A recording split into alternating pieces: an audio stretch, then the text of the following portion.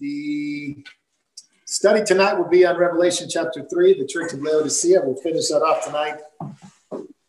But I also did want to tell you a couple of things that have been on my radar lately. And I had a video, but I can't play it today. I'll let you guys watch it, but maybe we'll put it up somewhere.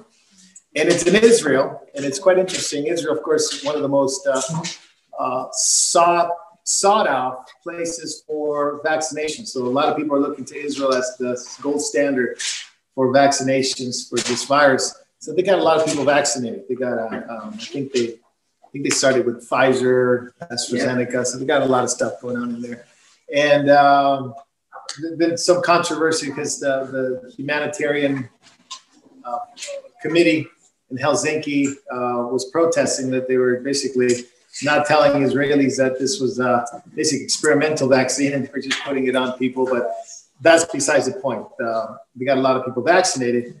And now you see in Israel, and I forget where the city was, but I've seen a video from Israel where if you have a vaccination, if you do get the vaccine, you're allowed to come into the shop, into the whatever you're going in, shopping mall or something. And so you have to show your certificate that you've been vaccinated. If you can't get in, if you don't have one, you can't get in. And if you do get in, because you have the passport thing, then they'll put a little star on you that you're good. You come in. And if you don't have one, then you can't get in. But if you do have one, you can get in, but you got to have a little star that they put on you.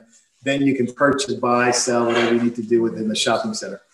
And that's for merchants, that's for customers. So you can kind of see where that is going. And of course, in England, in the UK, there was an incident that happened at a grocery store. Forget the name of the grocery store at this, Robinson's or something. I forget what it is. And there was an older man who didn't have a mask and he didn't want to wear it for health reasons. He couldn't wear one. And well, they gave him a yellow star to put it on because accommodations, special accommodations. And he had to walk around the store basically with the star saying he was a special accommodation. And so you can kind of see the marking of people becoming a trend. I'm not saying any of these things are the total end of it, but I will tell you this, that there will come a time where that would be a necessity. There'll be some kind of permission, whether it's just a permit, whether it's an actual currency itself. But the Bible does speak about those that event where the Antichrist will have so much power, and he will roll out the false prophet will roll out the mark, and based on worship and based on adoration of the Antichrist, and people will be able to buy or sell or trade with some kind of mark, some kind of permission. So whatever that may be, people have speculated on it. There's many things to speculate on. We don't ultimately know what it is, but you can kind of see the world in the trajectory, the trends, how it might look like when you have things like health and finance and all these things being set up as a mark to let you in shopping centers or not. Yeah, John. It's kind of amazing that the Jews would actually do that in Israel because they were marked with a star. Yeah. In the Holocaust. I know, it's weird. They had to wear a star. Yeah. A lot of people are not happy. A lot of Jews are not happy with it, but that's just they have an election coming up in March. Netanyahu is trying to do all that he can to come out on top. And I think this is one of the reasons why they're doing it. It's just to show that he's really ahead of the game. He's ahead of the curve. And, even Biden praised Netanyahu that he's, not Biden, sorry, Fauci praised him that he's a model of the way prime ministers are to be and handle things and blah, blah, blah, blah, blah, and how he vaccinated the majority of the people now. But Israel's got a lot of problems. They have a 22 for the per capita. They have one of the largest rising families in poverty. It's almost 22%, I think it is now. Bad. It's really bad. And you can kind of see where situations where people are hungry, people are starving, people need food, people need jobs, that they would do anything to get back on their feet, including even, obviously some kind of vaccination, because they need to go to work. And, people are going to say, well, I can't fault them. They need to work. But like John said, it's interesting how they would just take a star and they just do it. But anyway, in England, the reverse happened. It was actually someone who didn't want to wear the mask was tagged. And apparently, I think at Trader Joe's they do that now a little bit. Oh, yeah. That if you don't want to wear a mask, they give you a little shopping cart with the big flag on it. Really? Yeah. You know, Mark, I'll do the flag. Yeah, that says special accommodations. Now, I'm not saying any of these things are funny, right? In some way, it is funny though. A little weird, but yeah, you get a little shopping cart and it has a flag that says special accommodation, and It's like public shaming. yeah, to a degree. Yeah, it sounds like. Yeah. And the other one was in England. They're also going to have this. It's called True something. Hold on. It's a digital passport that's coming out pretty soon. This it's called Trust Framework, and Trust Framework will be implemented if it passed by Boris Johnson. If it passed, it'll include health, political affiliation, religious affiliation, financial records, all in this digital passport, this digital card that you'll be able to basically be recognized as a UK citizen. This is Trust Framework. A lot of pressure on Johnson from other ministers from England. You know, they have a parliamentary democracy, so it's the equivalent of senators in Congress putting pressure on the president to get this done. So the government intends to implement this digital identity network trust framework, and we need to pray. We need to pray because if it does come true, if it does pass, it will be implemented. I believe first of all in the Western English-speaking countries like Canada, U.S., Australia, New Zealand, South Africa. They will be implemented there and then rolled out maybe to the rest of the world. That's part of the plan of Trust Framework. So it could be something, it could be nothing, but nonetheless, if they including that much records in an ID card, there's a lot to be said about that. And so we have to be praying for the believers in England. How those records come together, how they do all that? Well, I think they're going to pull them from everywhere. You're going to have to put them in. You're going to have to basically put all the records in. Your health records, financial records. I mean, it's easy to do now with because of everything's on the internet. If you have a bank account, it's on the internet. All you need to do is it's through APIs and connected to an app or some sort.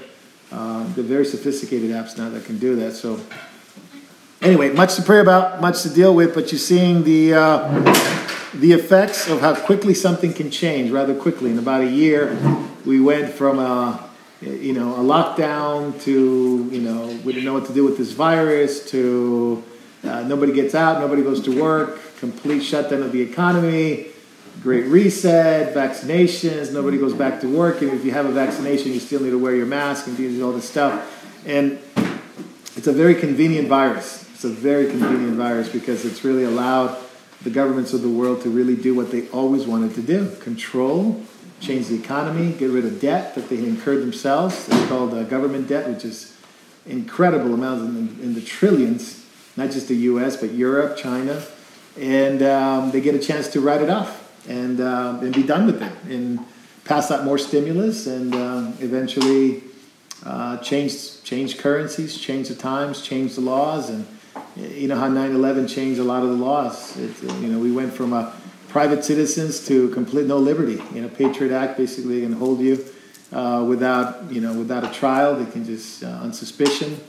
They can check you at the airport. All kinds of stuff changed after 9/11.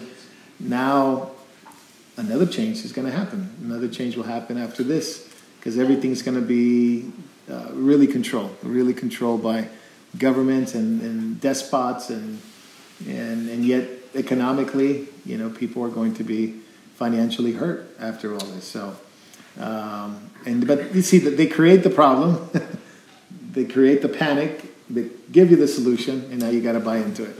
That's the way. Remember, the world's under the power of the wicked one. That's really the reality. What's behind all this is the power of the wicked one. Yes, God says it in His Word. It'll happen a certain way. It'll have to go a certain way, but those who know their God will carry out great exploits. It says in the book of Daniel, those who know their God. These things are concerning, but these things ought not to shake us and frighten us to the core. And our God is greater than what the world offers. And even if the world offers, like it offered Jesus, Satan offered Jesus the kingdoms of this world. He said there's only one God, there's only one truth, and there's only one God that we have to worship, and no one else will deserve the glory and the praise. And Antichrist will try to seek after it. for sure, just like the devil does. But there'll be those who don't worship and will overcome them by the blood of the cross, the blood of the Lamb, and the power of their testimony. So and they did not count their lives to be dear to themselves. They didn't really. It wasn't about them. It was about the Lord and about what the Lord was doing. So let's pray, because we got Revelation 3 tonight, and it's only one church, Laodicea, but that would be enough, right? Lots to say about Laodicea. Let's pray. Lord, thank you for tonight. Bless those who came. Bless those who are listening online. And we ask you, Lord, to bless our time together, opening your word, centered around you, putting Jesus right in the middle of our study, in the middle of our prayers. And we pray, Lord, that through your Spirit we'll be able to draw near to you and draw near to one another.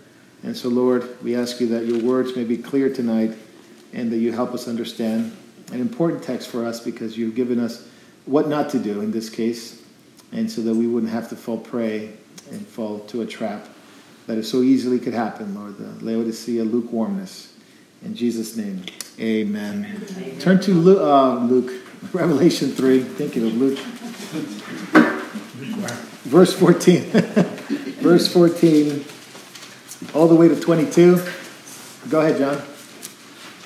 And to the angel of the church in Laodicea write, the words of the Amen, the faithful and true witness, the beginning of God's creation. I know your works are neither cold nor hot. Would that you were either cold or hot. So because you are lukewarm and neither hot nor cold, I will spit you out of my mouth. For you say, I am rich, I have prospered, I am in need of nothing, not realizing that you are wretched,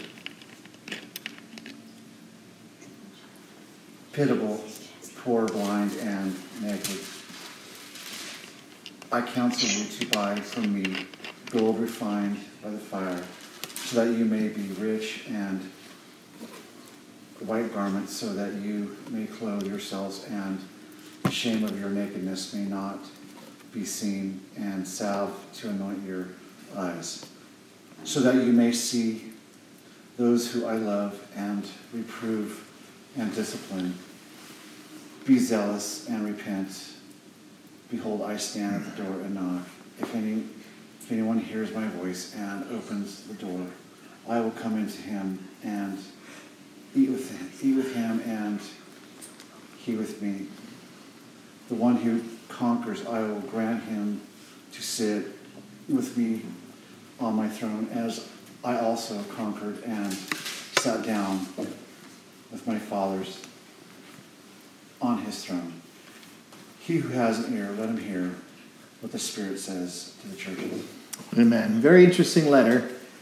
In all the other letters, we find Jesus right in the middle of the lampstands, right in the middle of the church. That's where he's, from Revelation 1, he walks in the midst of the lampstands, midst of the churches. Where's Jesus in this letter? Outside. Right? So right away, we got a problem. Jesus is not in the midst of this church. Right? As Lance pointed out, he's outside. When you got Jesus outside the fellowship area, that's a problem. He should be in the midst of it. He's the center of it. He's the whole reason why we gather. But when he's in the outside, he's knocking, and he's trying to get in, something has happened, right?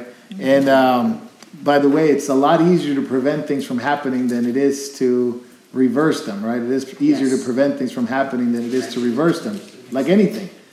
It's easier to prevent Jesus from going outside the church than trying to reverse it and say, well, now that Jesus is outside, how can we get him back in?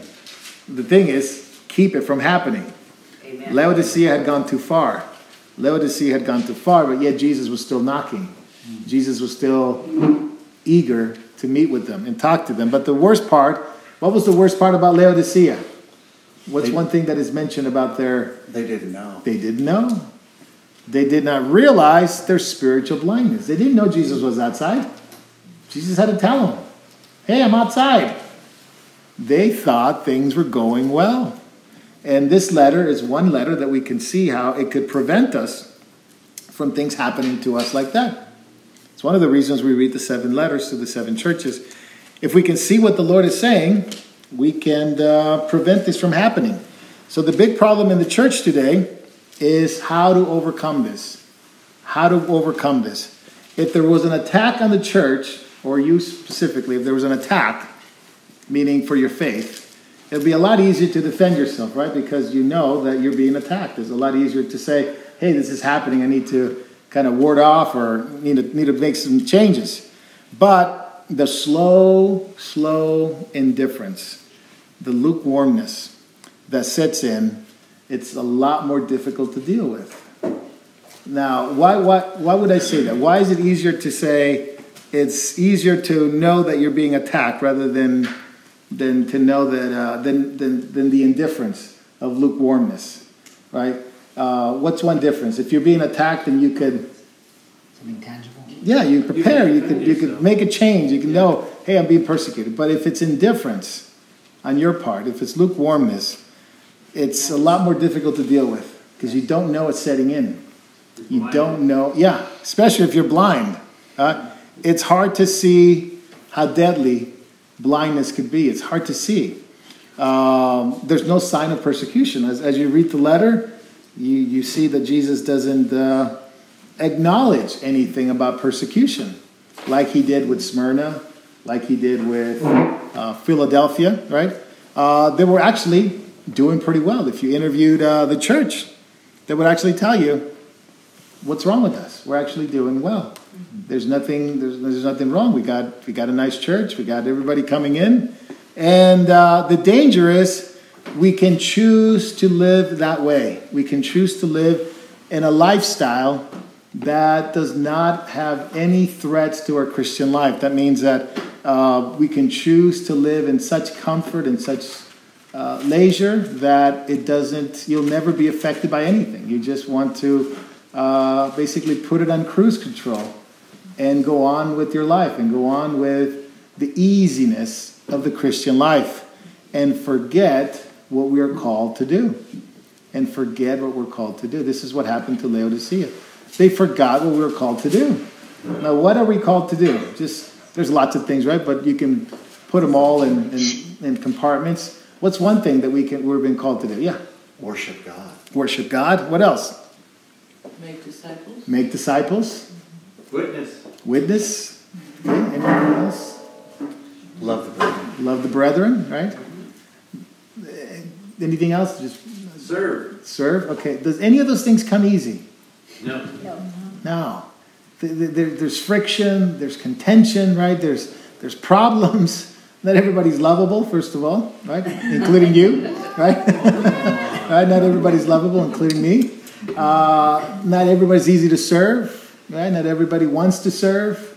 What else? Not everybody wants to worship God. There may be a cost to worship God. You may live in a place where it's not welcomed. What else did we say? Make disciples, Not everybody wants to listen. Not everybody cares. So all those things are part of that. But if you choose not to do any of that, you can actually live as a Christian, right?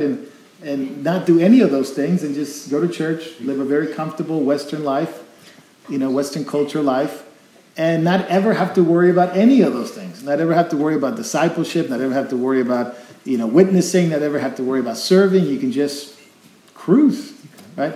And this is what happened to Laodicea. They forgot what they were called to do. Now, the church is called many things. The church is called a house. The church is called a family. This church, even in the book of Acts, is called a temple. Paul talks about it too, right? A body, right? A bride. What's another one? Ecclesia? I'm looking for one that we're studying with the men on Monday. Come on, please. An army. That's right. Lance is right. It's called an army. It's called an army. It's called soldiers. And it's the life of a soldier pretty easy? No. Not at all. Not at all. And the Bible even tells you that a soldier must not get entangled in the affairs of this world. And you have to be committed to the one who enlisted you. The Lord enlisted you. And you can't get tangled with things in the affairs of this world, but must endure hardship. And nobody likes to read that, right? Because, hey, what about my leisure Christian life? I want that Western Christian life. that, by the way, it only works in places that are very affluent, by the way. Thank God we don't live in a very affluent place, right? Is that, am I right?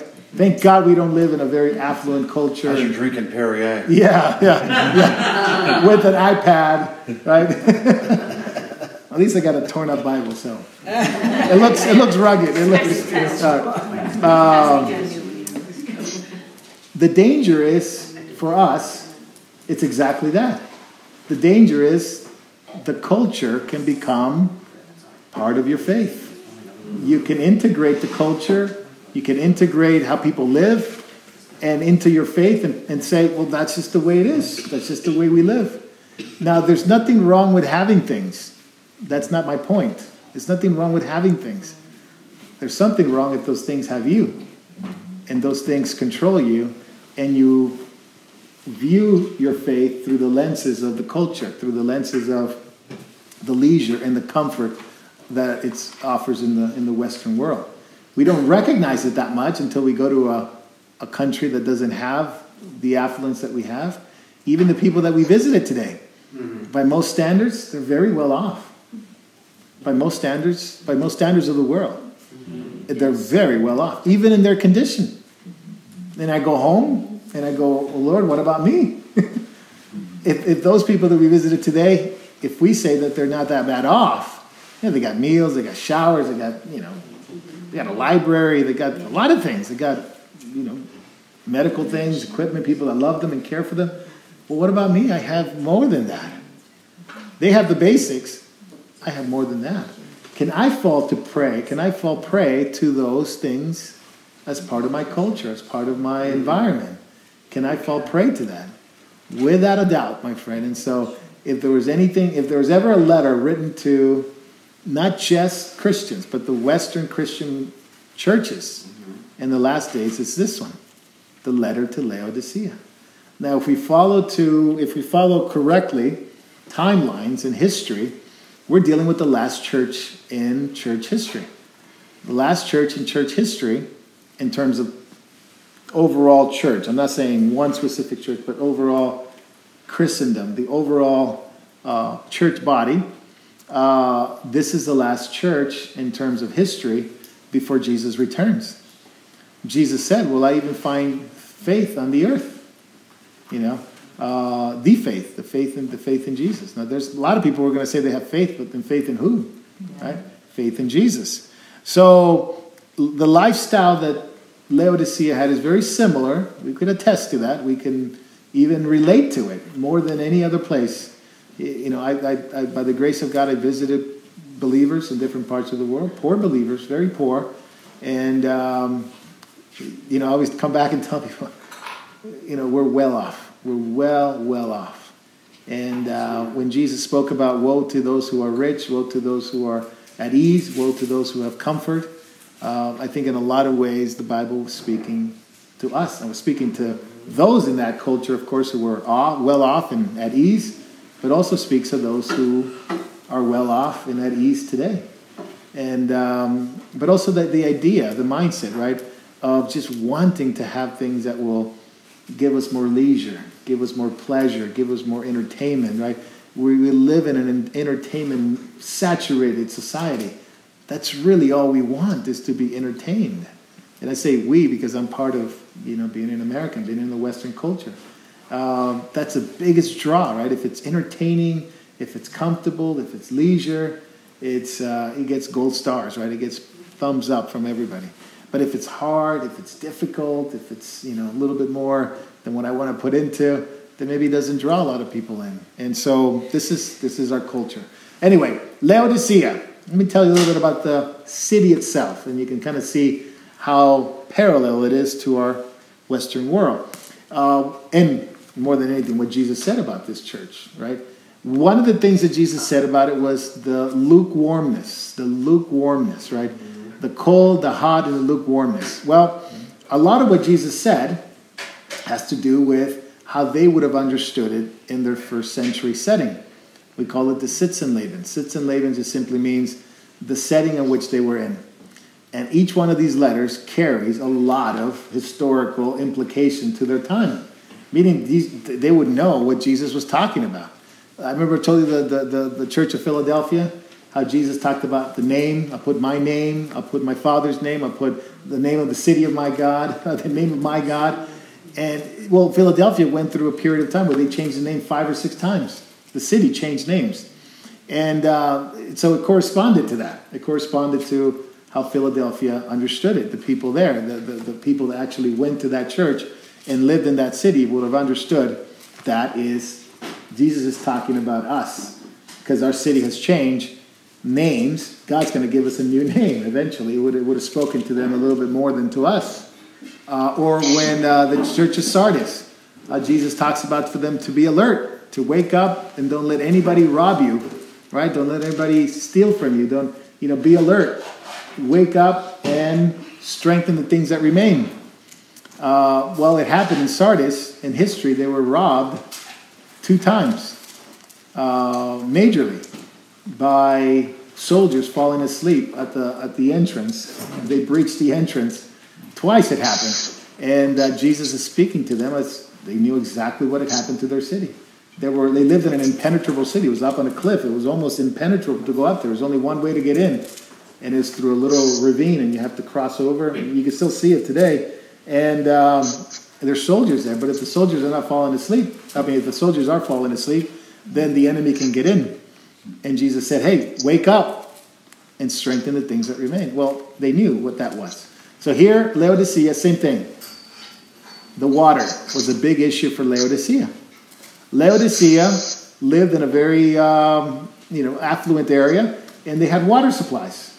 One of the water supplies was just south of them, and there's a letter written to the church of Colossae, the church to the Colossians, the church in Colossae.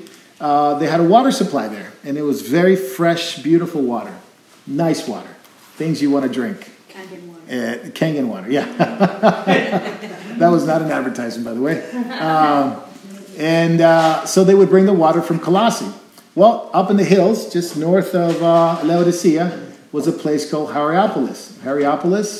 And it's called Pamukkale today. Pamukkale, up in the hills in Turkey. And there's a volcanic area there in Pamukkale.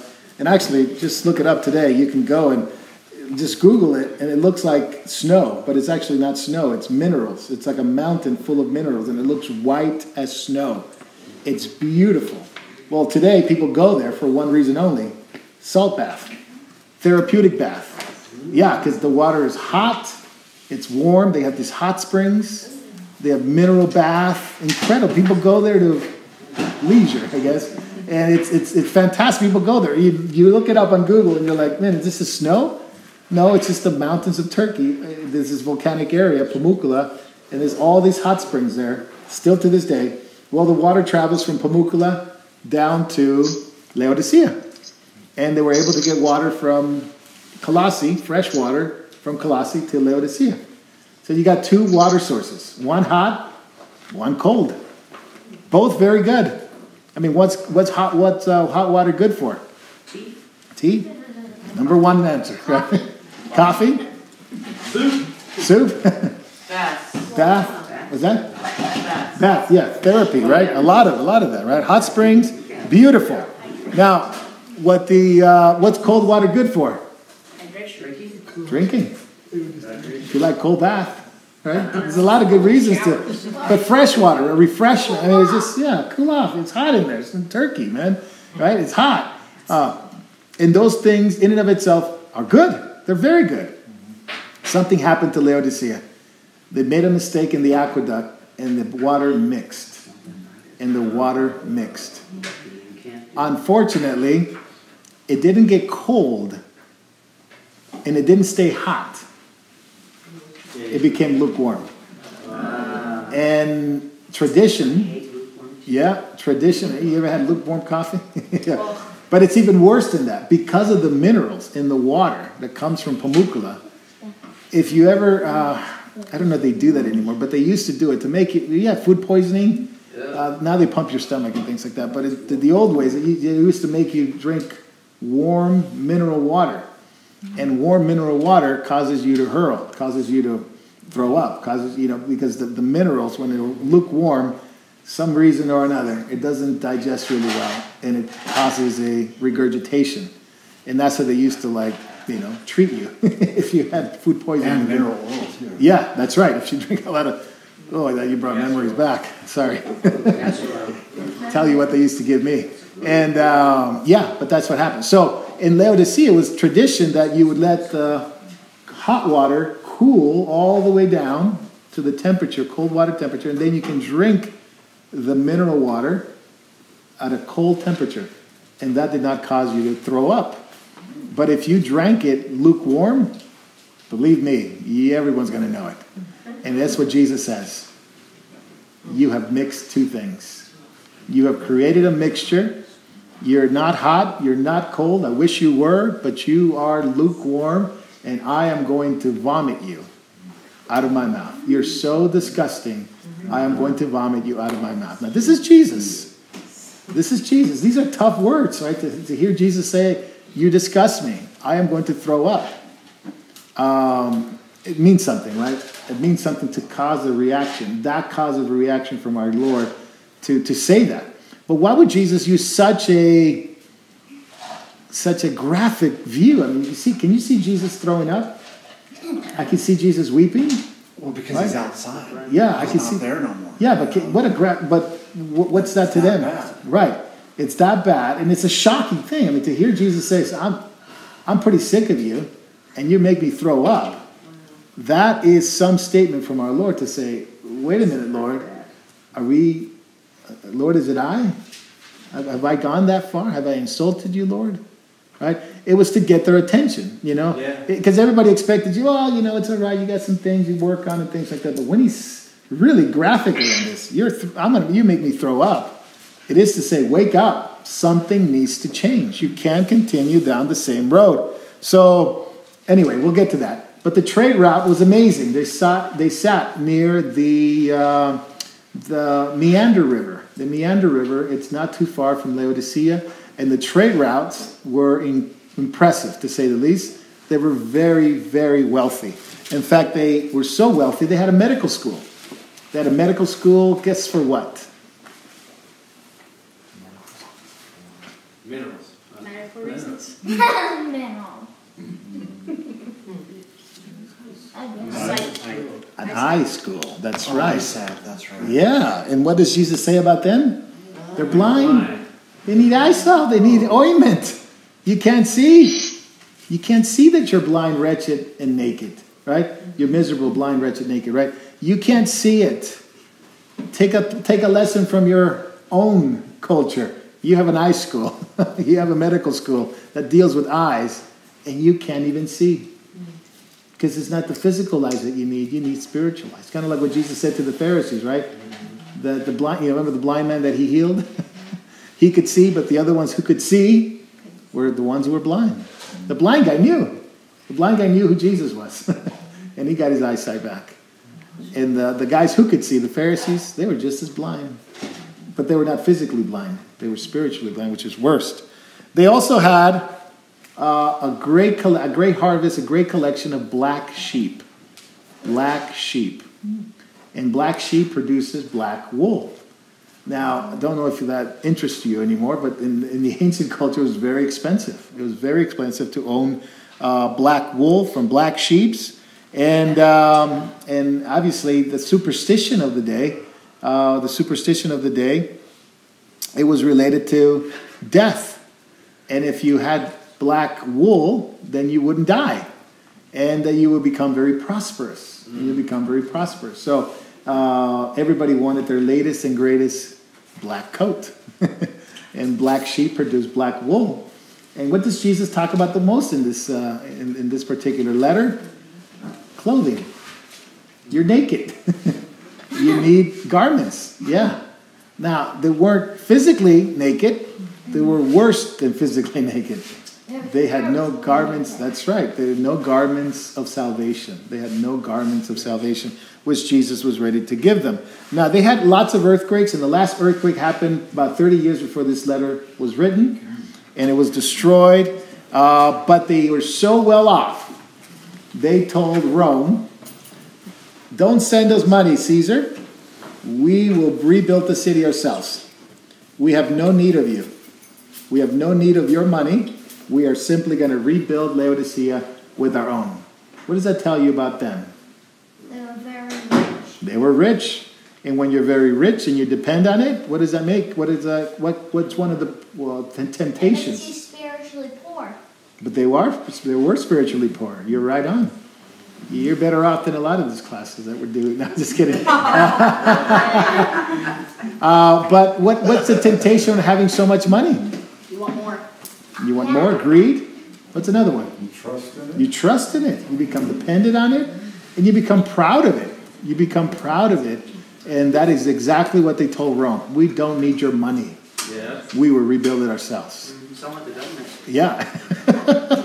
We rebuild it ourselves. But what does Jesus say about it? Jesus talks about this, that you're rich and you have need of nothing. You think you're rich. I got a scripture to fit that. Go ahead, brother. It's Mark 10:25-27. It says, "It is easier for a camel to go through an eye of needle than for a rich man to enter the kingdom." There's no dependence on God. That's right. Hey, That's right. right. That's right. And the influence of the city was due to its affluence.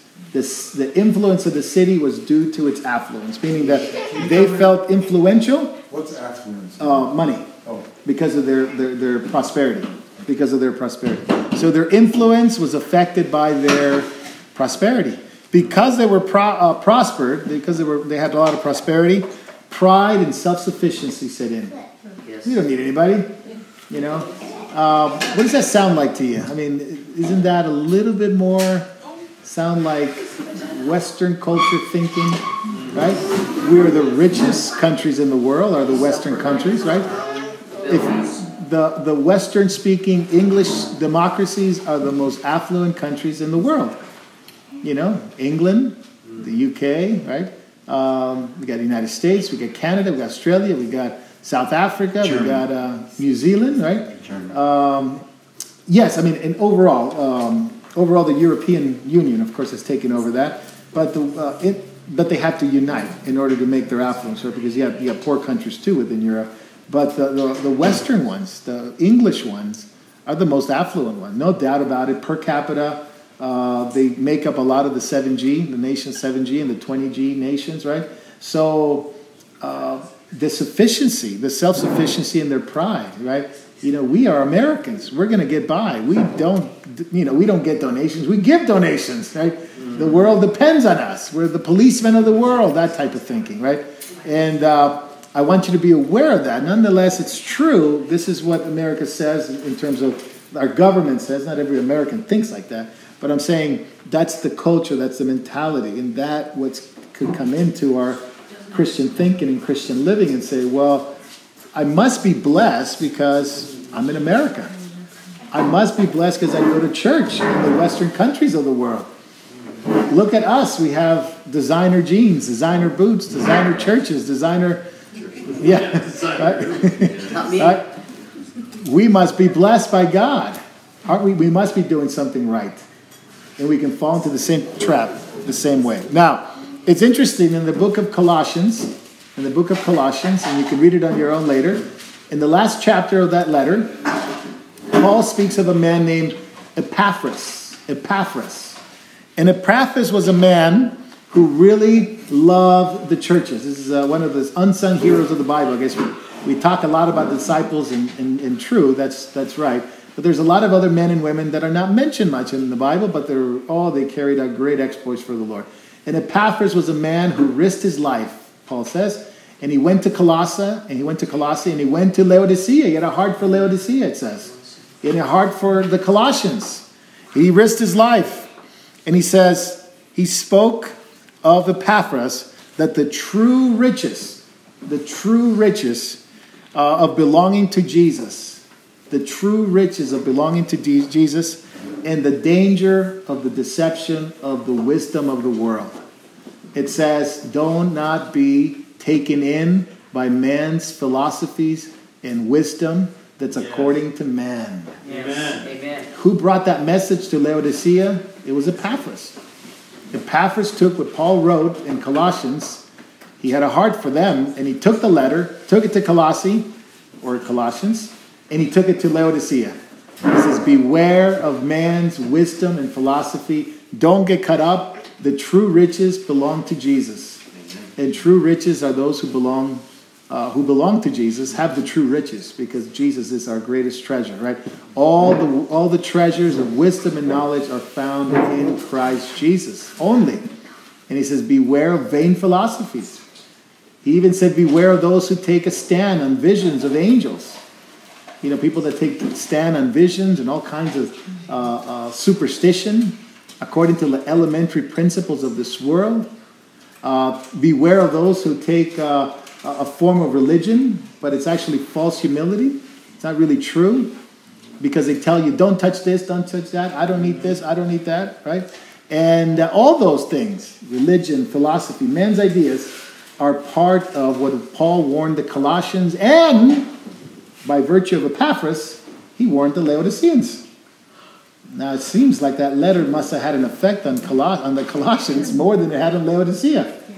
Because we read 30 years later, just about, Jesus writes a letter to Laodicea, not Colossians, and tells them where they've gone off wrong. And boy, did they get off wrong. So let's read verse 1, please, again. I'm sorry, verse 14, the first verse about Laodicea. To the church, to the angel of the church of Laodicea, write, the Amen, the faithful and true witness, the beginning of the creation of God. Now, Jesus introduces himself very much related to chapter 1. If you remember chapter 1, there is a rebuke and a correction that happens, right?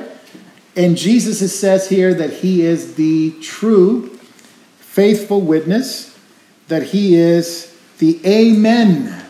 The Amen. Now, what does that mean, the Amen?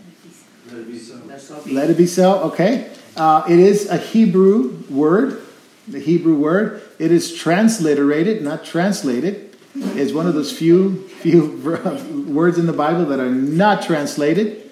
It's transliterated. What it means is that it's Hebrew, but we say it in an English way. We don't translate it. We say it the way we repeat the same thing that Hebrews say, but we say it in an English way. Amen. It's a Hebrew word. Hallelujah. It's a Hebrew word. Maranatha. Maranatha. It's an Aramaic, version of the Hebrew. Talks about the Lord coming, right? Come, Lord Jesus. Right? Come quickly, Lord. Those are Hebrew words that are transliterated into English. But amen, if you were to translate it, it means let it be so. Yes. Or I agree. Amen. Or we can say verily, verily.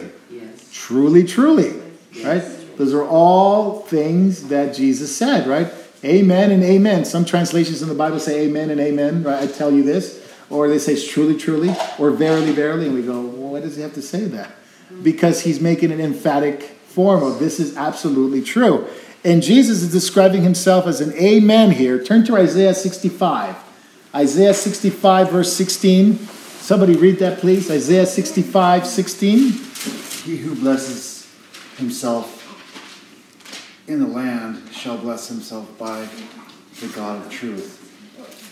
And he who takes an oath in the land shall swear by the God of truth, because the former troubles are forgotten and are hidden from my eyes. Twice in that verse, God says he is the God of truth. The God of truth. Literally the God of amen. Amen. Truly, truly. The God of amen. The God of truth. This is what Jesus says in the Gospels, right? Amen and amen. Verily, verily. It's the ultimate confirmation of what is being said. So when Art said, let it be so, that's exactly what that word means. So when we say amen, brother, you say, let it be so. Truly, truly. This is exactly right. It has the full weight of God's authority in that statement. When we say amen, it has the full weight of God's authority in that sentence. So whatever was said that is true, if it's according to God's and according to his truth, because he's the God of truth. Remember, Jesus is also, he is the truth, right? He's the truth. And we have the Holy Spirit of truth in 1 John, right? The Holy Spirit of truth. He is ultimately the God of truth. There's no lie in him. There's no lies. There's no hypocrisy. There's no shadow of turning with God. He is the God of amen. Tina, you got that one? 2 Corinthians 1:20? Yes. For as many as are the promises of God in him, they are yes. Therefore, also through him is our amen to the glory of God through us. Amen. For all the promises of God, as many as they are yes and amen according to Jesus. He is the amen of God. That means that whatever God has said, it is accomplished in Jesus. All the promises of God funnel into one person, Jesus the Messiah, right? That's how powerful Jesus is. Think of all the promises of God. About 3.5 inches right here. All the promises of God. So be it. That's another way of saying it, right? All the promises of God are guaranteed in Christ Jesus. He is the guarantor of the promises of God to you. He's the guarantee that he is who he claims to be by God raising him from the dead. Remember it says in Romans, he became the Son of God by the resurrection from the dead. He's always been the Son of God. Don't get me wrong. But why does Paul say he became the Son of God? It was the ultimate proof that he was.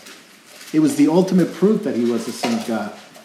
If Jesus, and I've said this before, and I mean no sacrilegious meaning by it or anything by it, no disrespect, but if Jesus would have just died on the cross, he would have just been another dead Jew. Like many there were during that time. But if he rose from the dead, he is the Son of God. Yes. Hallelujah. The death of Jesus accomplishes nothing unless there's a resurrection. That's what Paul says in 1 Corinthians.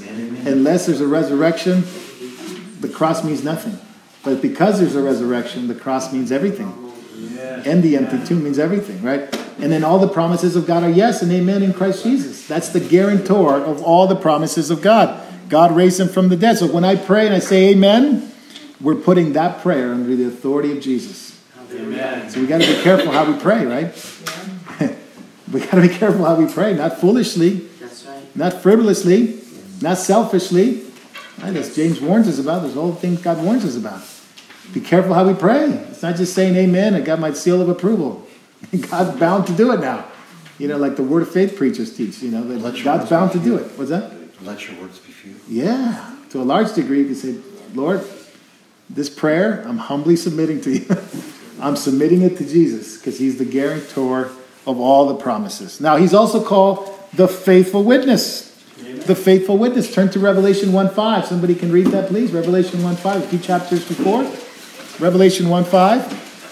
And from Jesus Christ, who is the faithful witness, and the first begotten of the dead, and the prince of the kings of the earth, unto him that loved us and washed us from our sins in his own blood.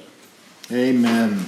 He is the faithful witness. Now the word faithful, and we can translate it in our English vernacular, 21st century English, we can say the word reliable. He is the reliable one. Jesus is the reliable, true and faithful witness of God. How did he demonstrate that reliability? He would have said he was going to do. And what did he say he was going to do? That's right. He put his life on the line and raised himself from the dead. Now, obviously, he raised himself from the dead. He says he would do it. The Father did it. The Holy Spirit did it. They all worked in unison in one to raise the body of Jesus from the dead. He bore the truth. In other words of saying it, he bore the truth and he died for the truth. Remember when he stood before Pilate? He stood before Pilate, and what was Pilate's cynical remark?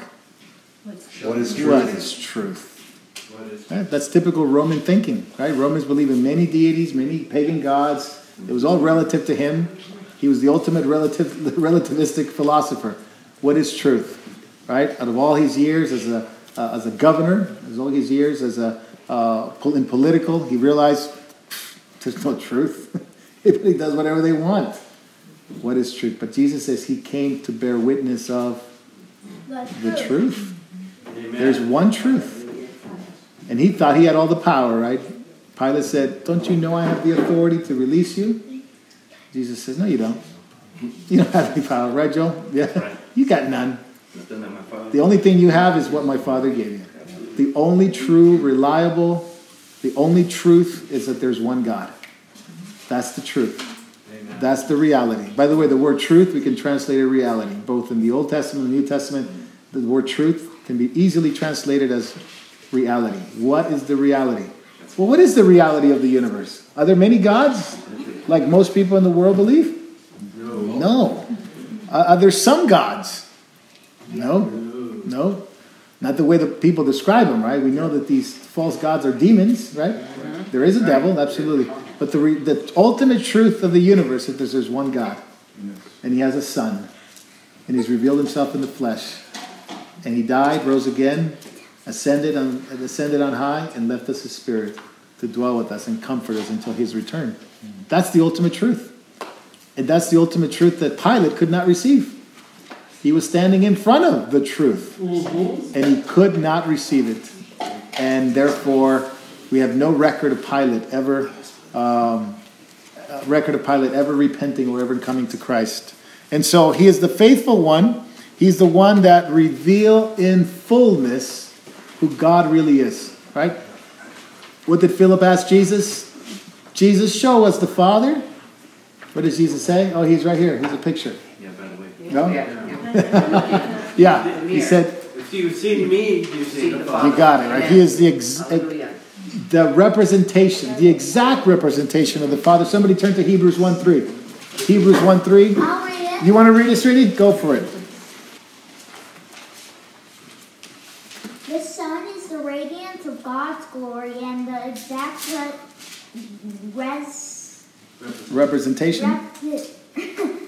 of his being, sustained all things by his powerful word. After he had provided purification for sins, he sat down at the right hand of the majesty in heaven. Amen. Right?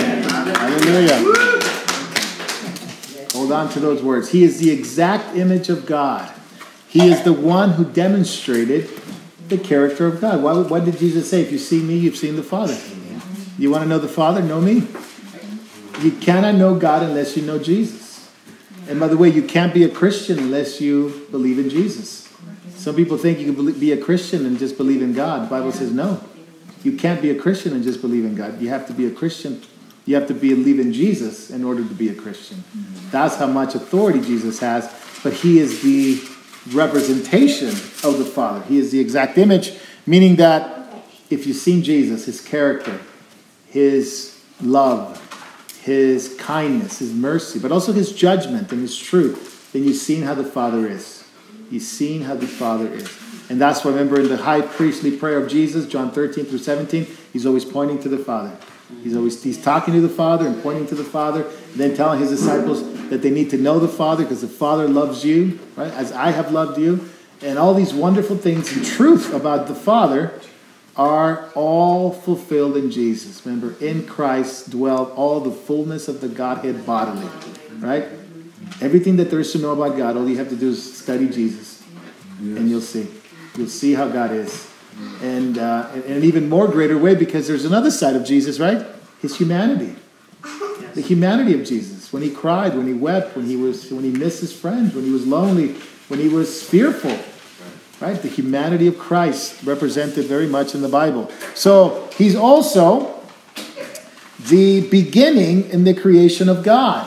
The beginning of the creation of God. Now Jehovah's Witnesses have this verse highlighted and it'll show up to your doors. See? It says Jesus is the beginning of the creation of God. That means that he was created, they say. Within his humanity. What was that? Oh, I just said within his humanity. Yeah, for sure his body. Yeah, for sure his body. But that it's if you have a study Bible, it'll tell you have a little footnote on that word, and it'll give you a footnote, and it'll tell you that beginning is a good translation, but you can go deeper in that. And it's the word we get architect from. It's the word that we get architect from. Now, what does an architect do? He designs. Yeah, you can literally read it. He is the designer of the creation of God. He is the builder of the creation of God. Who created everything? Jesus. Turn to John 1. Turn to John 1. 1 through 3? Yeah, verses 1 through 3. Chapter 1, 1 through 3. In the beginning was the Word, and the Word was with God, and the Word was God. The same was in the beginning with God.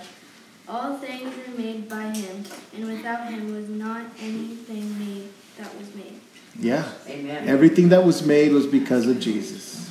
Nothing that was made, apart from him, nothing came into being that has come into being. He is the one who made everything. Colossians 1:17 says the same thing. He is the creator. He is the creator. He is actually active in creation. Above all things, he is the one who created it all. And in a very simple way, you can say the Father designed it, the Son created it by the power of the Holy Spirit. That's how creation began. That's how everything was made. God had a plan. Jesus executed the plan by the power of the Holy Spirit. Colossians 1:17. Susie, you want to tackle that one? Colossians 1:17. Oh, sorry, 16 and 17. Sorry, 16 and 17. For by him all things were created, both in the heavens and on earth, visible and invisible, whether thrones or dominions or rulers or authorities, all things have been created through him and for him. He is before all things, and in him all things hold together. Amen. Amen. So all things were made through him, and by him, and for him, including you. Now put yourself in that sentence. You were created through him, and by him, and for him. That means if you don't become a Christian, you would never fulfill what you were created for Jesus. You were created for his glory. You were made into image and likeness of our Creator. For his own special pleasure, he wanted to create a family. He wanted to create his own family. Don't you want a family? Don't you have a family? Well, God has a big family, and he wanted you to be a part of it. You didn't know. I ran away from him for 20-some years. I didn't know. But when I came to Jesus, I came home. I finally came home. That was the reality of it.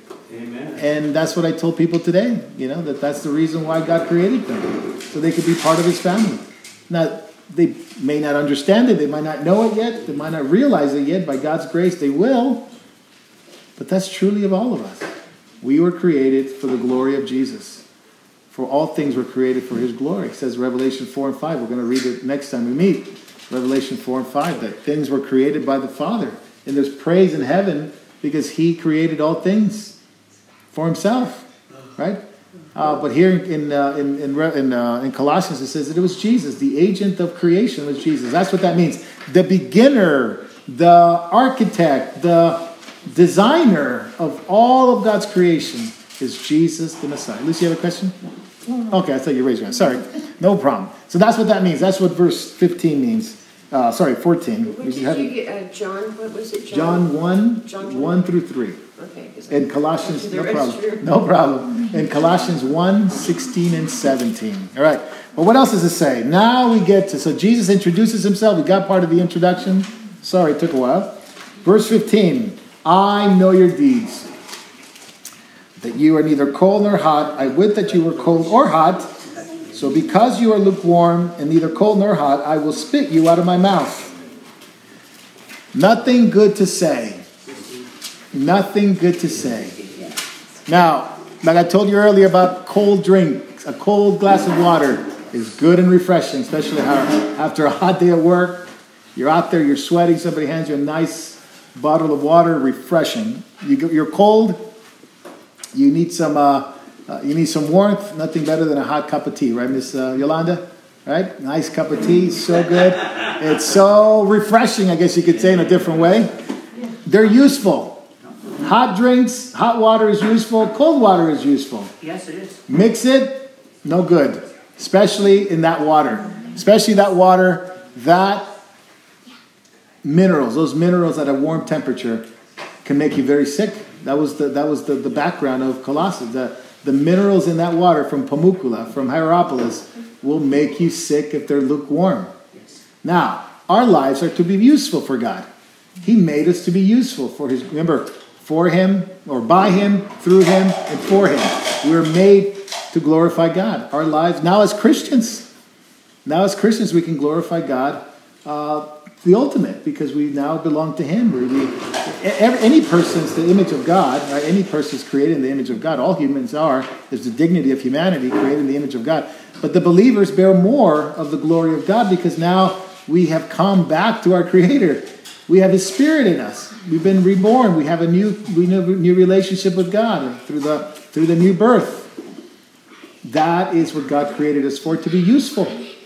We are to be useful. Just like the cold water, just like the hot water, it's useful. What are we useful for? What does God want us to do? Ambassadors. Ambassadors for Him. What else? Testify. What else? Serve. Yeah. Glorify Him in this world, right? By living a godly life and a character that exemplifies God, right? Those things are there. Evidence of our good works, it even says in Matthew. Good works that will glorify God and will glorify the Father in heaven. We're to do that. We're to magnify God in that way. Different forms and different ways, right? Not everybody's a cold water.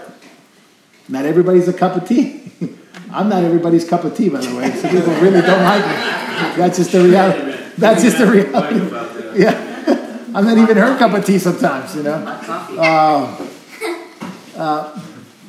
But we all are used by the Lord, right? Amen. As long as we're committed to the Lord, we are useful. Was Peter the same as John? No. Was John the same as Paul? No. Was James the same as John? No. They were all different temperaments, different things. They did different things. One was a cup of cold water, the other was a warm cup of coffee. But they were useful, they were needed, they were effective in how they were created, they were made, and how their character was. God used them. However, if they became indifferent to the work of God, and if they were not committed to the work of the Lord, it didn't matter how hot you were or how cold you were, you are now fallen into lukewarmness. No use at all. Just like the salt, right? Jesus said we're the salt of the earth. But if the salt loses its flavor, it is not good but to be trampled under the foot of men, right? Same thing with the hot water. Same thing with the water. Hot water, great. Cold water, great. Mix the two? No. What does that tell you about mixture? It's not the best sometimes. It's not the best. God hates the mixture. God hates the mixture. Now, this word here, I wish. It says I wish. My translation says I wish, I think. I would. Or I wish that you were cold or hot. Look it up on your own when you get home. The word I wish or I would. It's a very sad word because it means, yes, God wants it to happen, but it's very unlikely that this would happen. That's what that word means. It means that there's a desire, but it's not going to come to pass. A wish that is not going to happen. Jesus is saying, I would that you would be cold or hot, but I don't think it's going to happen. This way I have to tell you, though, I have to throw you out of my mouth. God has to shock them into reality. Remember, He's the God of truth. What do they need the most right now, the Laodicean church? They need the truth. They don't need Joel Osteen to pat them on the back and tell them that they're okay and God loves them and they're good, right? They don't need that. They need somebody to tell them the truth, and no one else is reliable than Jesus. Amen. He is the ultimate truth, and He's going to tell them, I wish you could change. I wish you were hot or cold. But I don't think that's going to happen. And the Lord knows. And He used that word. The Holy Spirit put that word in there. I would that you were cold or hot, but I know it's not going to happen. When we are not useful to the Lord, that's when we fall into lukewarmness. Lukewarmness. God is pleased with us, and therefore He'll use us, right? We're active in Him. We're serving Him. As Lucy said, we were created. We were saved to serve. We were saved to a ministry. We're struggling and fighting and contending for the faith. That's normal, right? That's what happens. That's being hot or cold. Contending for the faith. There's struggles. There's difficulties. But we're contending, right? We're growing. There's challenges, right? Like I told you, if we were attacked, you would be on your guard. If you were being persecuted, you would be on your guard. You would go, hey, they're persecuting me for my faith. I need to be on point with the Lord against my enemies. But when there's no persecution, you lull to sleep. I must be okay. There's nothing wrong. Look, I'm at peace. I'm at ease.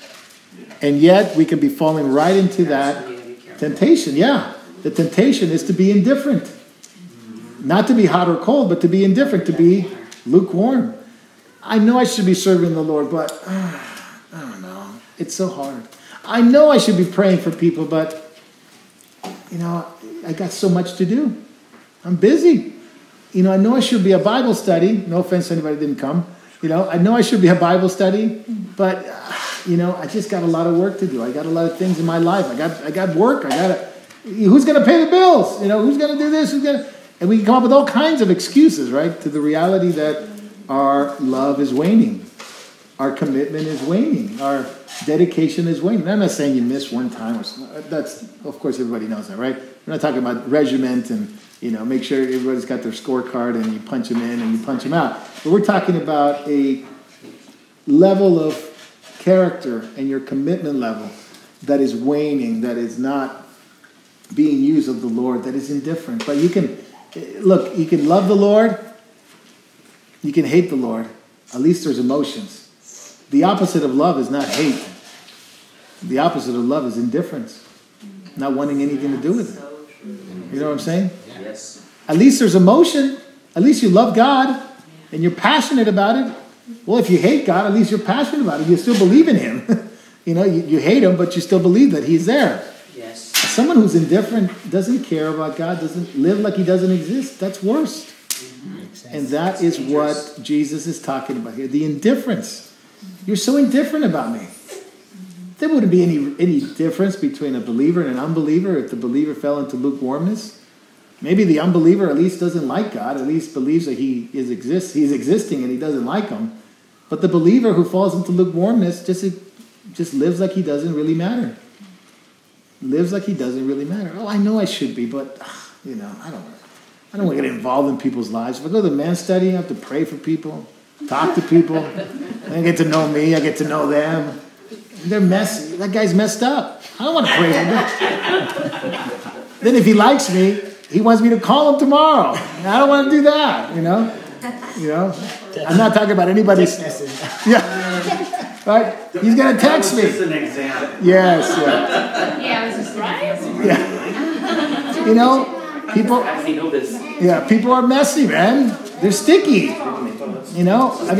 People's got problems. People got problems. And I got my own problems. I don't want to get involved in other problems. And if I find out, then I'm accountable now. I don't want to know, right? And, we laugh about it. That's how people think. People don't want to commit to ministry. They want to commit to serving, because of that very reason. It's too messy. It's too sticky. People are messed up. And I don't want to, then they're going to call me and call you and ask for prayer. And I got my own life to live, Got things to do, right? And people become self-focused, self-reliance, and not called. And these are Christians, by the way. These are, calling themselves believers, and they're saying, I just don't want to serve. I just don't want to get involved. I want to be indifferent. Why? There's safety there, right?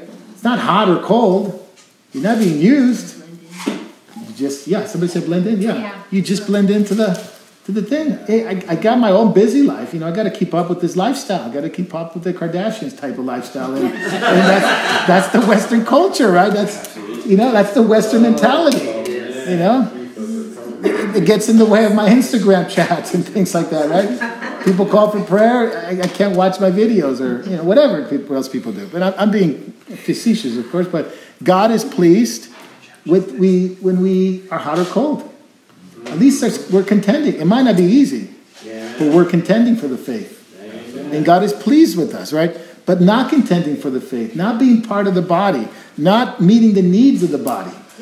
The body is always needy, by the way. You might think people are messed up, but we're all messed up. That's what the church is, a hospital for broken people, not a museum for holy saints, right? It's a hospital for broken people. What do broken people need?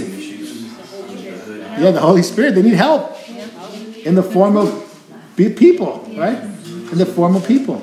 And God uses us in that way. It's always, like Charles Spurgeon said, there's never a day when a Christian can say there's nothing to do. Because there's always sheep that wander off. They wander off the pasture. There's always sheep that haven't come back. There's always marriages that struggle. There's always people that need help. There's always somebody that needs encouragement. Always, always, always. That's what we go into church. When you go to the church building, right? You meet the church. You go in the building, you meet the church. Expect to be used by the Lord. Expect to be used by the Lord. Why? There's always a need. There's always going to be a need. You may not find it right away. It may actually take an opportunity to ask somebody, how are you? And hopefully they'll give you platitudes, but just say, how you doing? And you can pray for them, and you can relate to them, and you can minister to them, and you can encourage them. Maybe somebody's in need of physical help. Maybe they're moving or something. Hey, maybe somebody's in need of financial help. Yes. And then God has given us some resources that we can do that, right? So God, always look for the Lord to use you. Not just with the church body in the building, right, in that particular building, but as you go. As you go. We met the need of some believers today. Met the need of other unbelievers today, but God used us, and God used you guys in a wonderful way. The mixture. God hates the mixture. God hates the mixture. Turn to Leviticus 18. Turn to Leviticus 18. 24 to 28. I'll leave you on your own to read Leviticus 18. It's a great chapter to remember. Leviticus 18 has a lot of things that will be probably banned from public speaking. Public speech is soon. It's the way of Canada. Hate speech. Yes, it will be considered hate speech. The way Canada has gone, the way other countries have gone. Leviticus 18, verse 24 to 28, please. 24 to 28. After telling them all the things that they ought not to do in the land, God says these are abhorrences, these are abominations. God tells them why. Leviticus 18, 24 through 28. Ms. Dana? Do not defile yourselves by any of these things. For by all these, the nations which I'm casting out before you have become defiled. For the land has become defiled. Therefore I have visited its punishment upon it. So the land has spewed out its inhabitants. But as for you, you are to keep my statutes and my judgments, and shall not do any of these abominations, neither the native nor the alien who sojourns among you. For the men of the land who have been before you have done all these abominations, and the land has become defiled. So that the land may not spew you out, should you defile it, as it has spewed out the nations which has been before you. Is that 28, right? Yeah. Okay, thank you. So the land of Israel, the current people living there were the Amorites, the Canaanites, right? They were living there. And God says, well, they did all these terrible things. They polluted the land. Remember, God says, it's my land. They polluted the land, and what did the land do? They vomited out. Same idea here, same expression. Vomited out because they were so abhorrent to God. And he said, well, that's them. But then he says, but if you behave the same way, if you mix your faith in me with the practices of the Canaanites, what is the land going to do to you, Israel? It's going to vomit you out. It says it twice, right? Vomit you out. It's going to vomit you out. The land's going to do the same thing. And it did. It did. It did it at the time of the Babylonians. It did it at the time of the Romans. God made sure that if his people went astray, the land will not be able to hold the people there. It will regurgitate it. It'll vomit them out. And it did it twice because they wouldn't do it. First, idolatry and immorality. Then it was the rejection of the Messiah and the terrible sins that they were doing in the New Testament, right? Keeping people from their own Messiah. The land spewed them out. God gives us grace, right, for us. But our sin is no less grievous to him, right? He gives us grace, but my sin is no less grievous to God than the unbeliever down the street, right? If he sins and is grievous to God, don't think my sin is any lesser than that.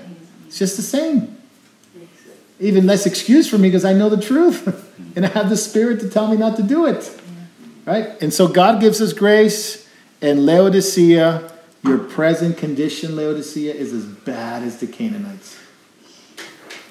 For the land to spew you out is one thing. For the Lord to spew you out, that's another thing. You're as bad as the Canaanites. So what did they do? What actually did they do to connect all of this? Well, let's turn to a couple books in the Bible here. Let's turn to 2 Kings 17. 2 Kings 17:33. 2 Kings 17:33. Remember, the Lord hates the mixture. The Lord hates the mixture. Now, in the Torah, you want to read it? Okay, hold that thought. In the Torah, in the Old Testament, in the 5 books of Moses, we are told, don't wear mixed materials.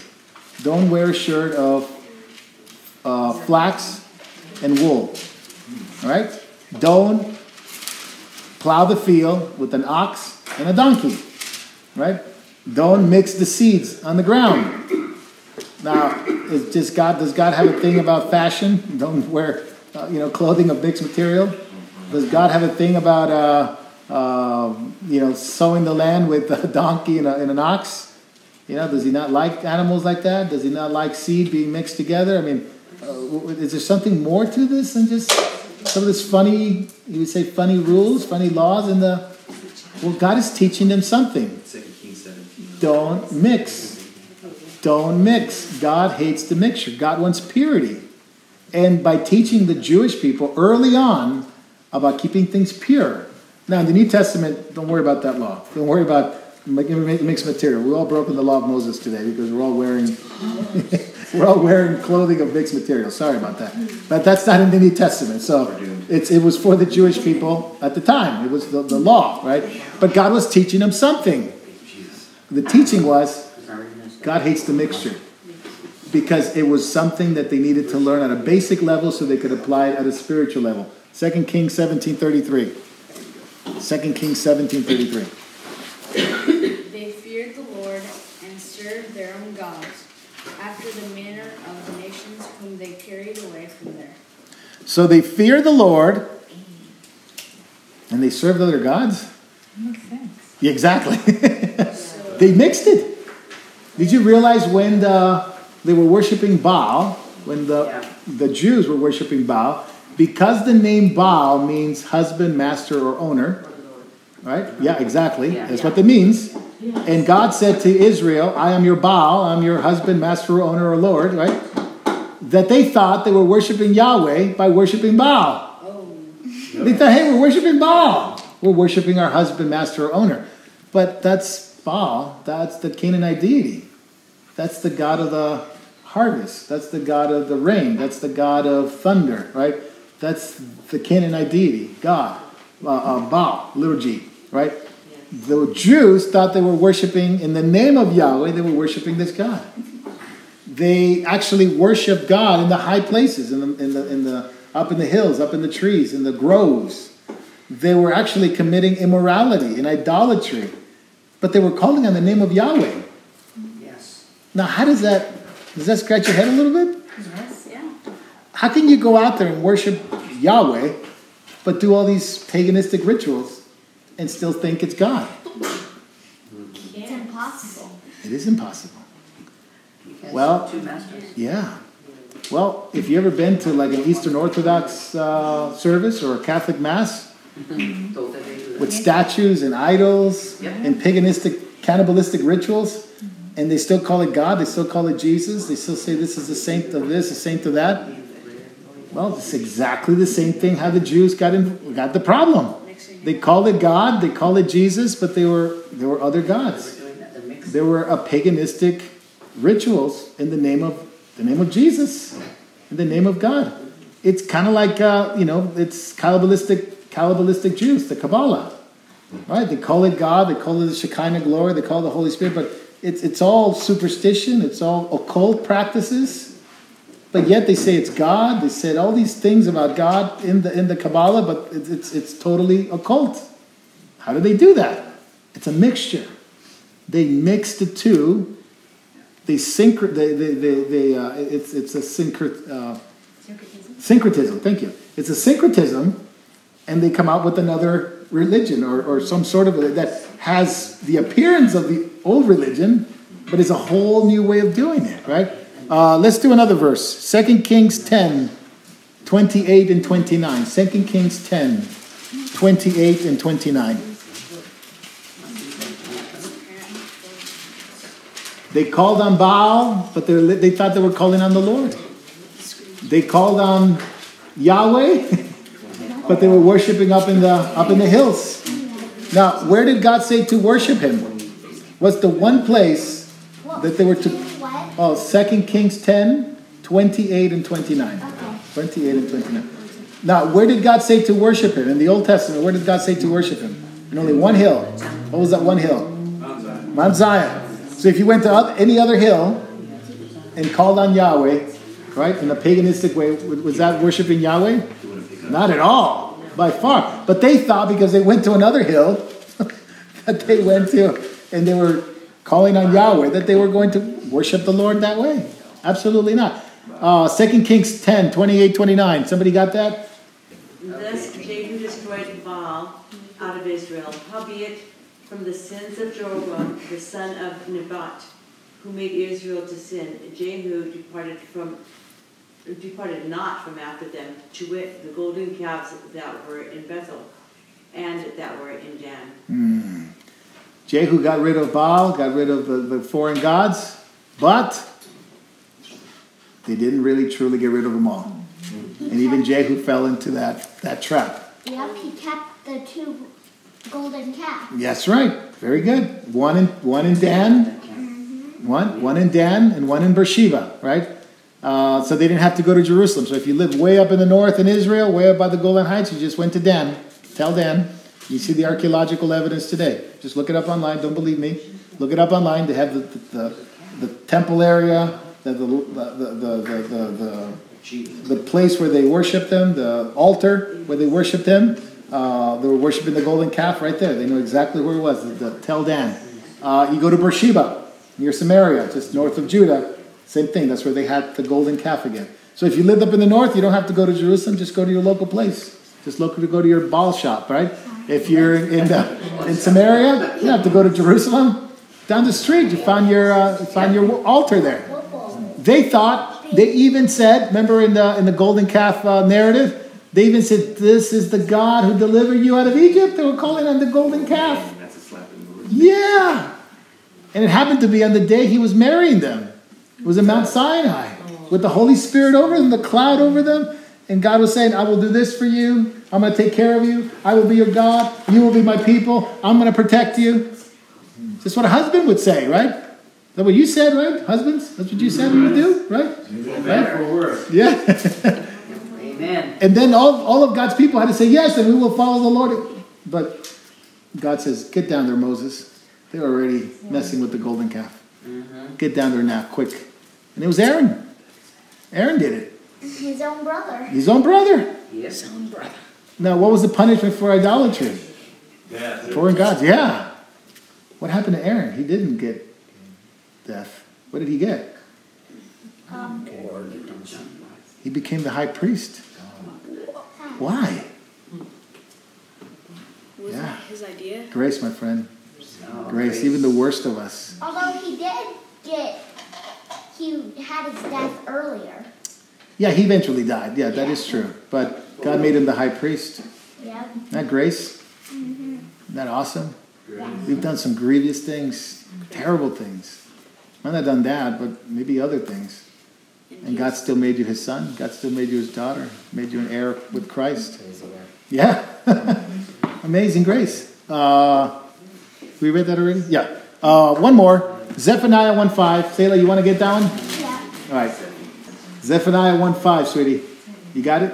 Those who bow down on the roofs to worship the starry host, those who bow down and swear by the Lord, and who also swear by Moloch. Yeah. Now, what are you doing there? Swearing by the Lord and swearing by Moloch. It's a mixture. They just because they had the temple and they had the Lord, they had the name of the Lord, they said, that was enough. They can do whatever they wanted after that. Because we know God. We know God. We know God, therefore we can do whatever we want. We can even worship Moloch. They swear by Moloch and they swore by the Lord. They were just calling God whatever they wanted. They were using God to their own vain imagination. They were using God. And Moloch was the god that they offered their children to. Remember in the 2 Kings? And the punishment for that was the same as the punishment for making another god. That's right. That's right. So God hates the mixture. They mixed everything together. The syncretism was horrible in Israel, horrible in Judah. God had to say enough is enough. They were spewed out of the land. By the way, lukewarmness is that mixture that Laodicea is talking about here, right? You're no use. You're not of any use. You're not useful. And I'm about to vomit you out of my mouth. The word vomit in the Greek, emeo, it literally means to be repulsed, to show utter rejection, to reject with extreme disgust. This is what Jesus said about this church, his church, right? It's not just the Old Testament and when God, vomited the people out of the land, but it's the New Testament too, his people, where he says that their complacency was nauseating. Their mix of their culture and the worldly ways in the world was so nauseating to the Lord that he literally was tired of their complacency and he needed to bring them back to reality. Just shock them to the realities, right? I wish the people of Israel were not mixed with paganistic stuff, the Lord said. I wish they weren't. But these people see nothing wrong with it, and therefore they need to be vomited out. When it goes so far that they don't recognize the difference between Moloch and the Lord, there's no cure for that except to be vomited out. When people go so far, when Israel went so far, when they started mixing Moloch, Baal, worship, the stars, the mountains, the groves, God said, enough is enough. Here comes Babylon. Here comes Assyria. Eventually, here comes Rome. Right? Rome came. And what's the current state of the church? What's the current state of the church? Churches are very happy today if Christians have one foot in the world and one foot in the church. Very happy, very complacent. They don't mind worldly Christians. James says I think it's the 3rd chapter of James, about you worldly churches, the warning to the worldly churches. Yes. You adulterers, it says you worldly, friendship with the world. Right. They have this friendship with the world. And the world, please, by no means do I mean the earth or anything like that. It's the system. Yeah. It's the philosophy of the world. What does the world think about love? What does God think about love? What does the world think about marriage? What does the Lord think about marriage? What does the world think about children? What does the Lord think about children? What does the Lord think about truth? What does the world think about truth, right? It all comes down to the reality. What is reality? What is truth? What is the Lord? And what does he say about it? And what does the world say? And very much, churches think like the world today. Well, liberal Protestantism has gone off a long time, but the World Council of Churches, this past week, the WCC, based in Jerusalem, they have all their processions and else. It looks crazy, but anyways, this is liberal Protestantism, but looks more like a combination of Eastern Orthodox, Roman Catholicism, Russian Orthodox, and Protestantism all mixed in together, parading in Jerusalem. And they came out and said, "Well, we're anti-Israel. We're against the Jews. The church is right there in Jerusalem. We're against the Jews. Jews are racist. Jews are this. They're the enemy. They oppressive. They say there's like apartheid." But the World Council of Churches will never, ever, ever say anything about Islam persecuting Christians. Yes. Will never say anything about Jinping killing Christians or killing the Uyghurs, the Muslim Uyghurs, right? They would never, not that I agree with Islam, but I don't agree with killing Uyghurs, just like China's doing. They'll never come against African nations who persecute Christians. They'll never say anything against them. Or Syria or Iran that persecutes pastors and Christians. They'll never say anything against, but they will go after Israel. Mm-hmm. Very anti-Semitic. What is the world? Well, it's like the world. Go to the UN. They'll do exactly the same thing. The UN will do exactly the same thing. They will castigate Israel for persecuting Muslims, for attacking this, attacking that, but they will never stand up for any Christian or any nation that is persecuted by Muslims or Chinese troops or anything like that. They will never stand up for Taiwan or Hong Kong. Absolutely not. Yes. The World Council of Churches It's just like the world. They just might as well be the world. Don't even call it a church anymore. Just call it a council of Antichrist or something like that. That's really what they are. Yeah, but that's what they do, right? Well, the Vatican is the same thing. The Vatican claims to be, the vicar of Christ, and they don't stand up for the plight of Christians ever. They won't. In fact, when they were challenged about China, the Pope said, Xi Jinping's doing nothing wrong. We just signed a deal. And even the Chinese Catholics were offended what the Pope did. Because he sold them out. He sold them out. He didn't care about the persecution of even Chinese Catholics. It might as well be the UN. The ICC, the International Criminal Courts, did the same thing to Israel this week. They were trying Israel for war crimes. But they won't put, the Iranian, the Hezbollah or the mullahs or the Ayatollahs or Xi Jinping will never be put on criminal. They'll put Donald Trump on criminal courts. He defended Christians. He defended people that at least for their faith. He said, don't do it. He put a stop to it. Now that Biden's president, ISIS comes out of the woodworks now. There's 10,000 fighters in Syria, ravaging the Middle East, attacking Christians and even poor Muslims, right? There's no good. Absolutely no good. And now churches are getting into racial theory, right? Racial theory, yeah. Everything's racist. America's a racist country. We shouldn't be living here, right? It's like an apartheid, it's systemic racism. Everything's bad. Everything's awful. Reparations, climate change. Just go to the UN. It's exactly what the UN teaches. Exactly what Marxism teaches. What are these churches good for? Absolutely nothing. Absolutely nothing.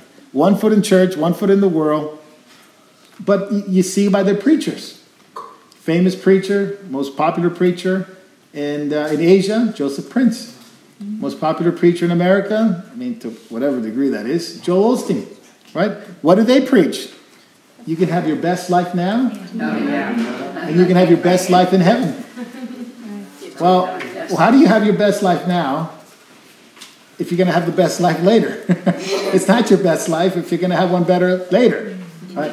But if this is as best as it's going to get, this is as better as you're going to get, then there's no eternity. There's no eternal life.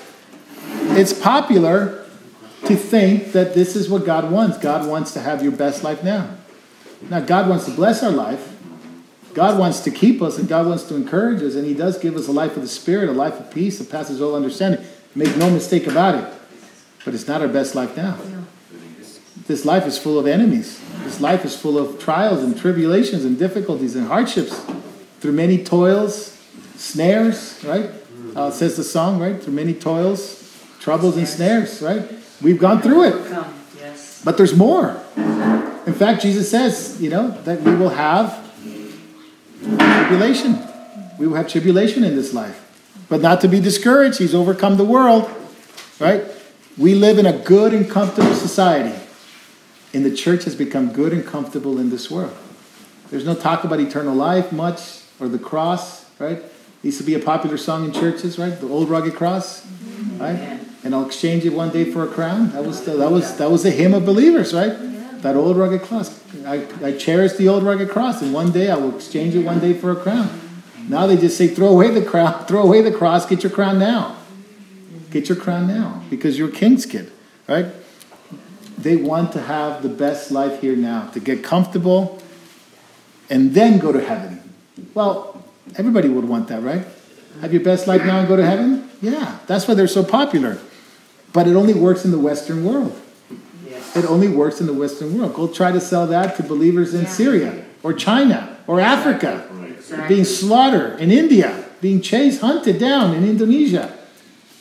How can you tell them this is your best life now? This is my best life now. You're crazy, right? Right? It's crazy to people. It doesn't work. It does not work. Children meeting in a home, in a slab, a mud slab in a church because they have nothing else to meet, and they're just clapping, singing to Jesus and saying, "I'm going to go see Jesus soon. I'm going to go see Jesus soon." That's what they have. They have Jesus. We have everything else. And Laodicea had everything else, and Jesus was outside. That's where the difference was. Now, what does Jesus think about this? Verse 16. I will vomit you out of my mouth. You are a mixture. You are a mixture. You've mixed faith with the world. You mix faith with the world, and you've traded in the ease and the comfort of your life because you're rich. Look at verse 17. You say you're rich, and it's so toxic to the body that Jesus has only one answer: out of the body. Vomit it out. That's right. Is that amazing? That Jesus has to remove that toxin out of the body of Christ in order for the body to be good. I mean, I've read medical journals where, things become so bad that there's toxins in you. They have to go in there and, either help the vomiting, help the diarrhea, help something. But you have to get it out. You have to get it out. Otherwise, it's going to poison the whole body. It's going to poison the whole body. And they have to give you antibiotics and all kinds of stuff to get you back up and running. Well, Jesus says, this is the attitude that I'm going to take. You're so toxic, I have to get you out. Yes. You're no good to the body anymore. You're actually harming the body of Christ. Joel Osteen is harming the body of Christ. Yes, Joseph Prince is harming the body of Christ. These word, faith, money preachers are harming the body of Christ. They're a toxin. But what did people do? They put up with it and send them more money. Yeah. Instead of doing what Jesus said, don't put up with it, vomit them out, they actually accept it. And they think this is Christianity. And so they view Christianity from the lens of a nice, comfortable Christian life.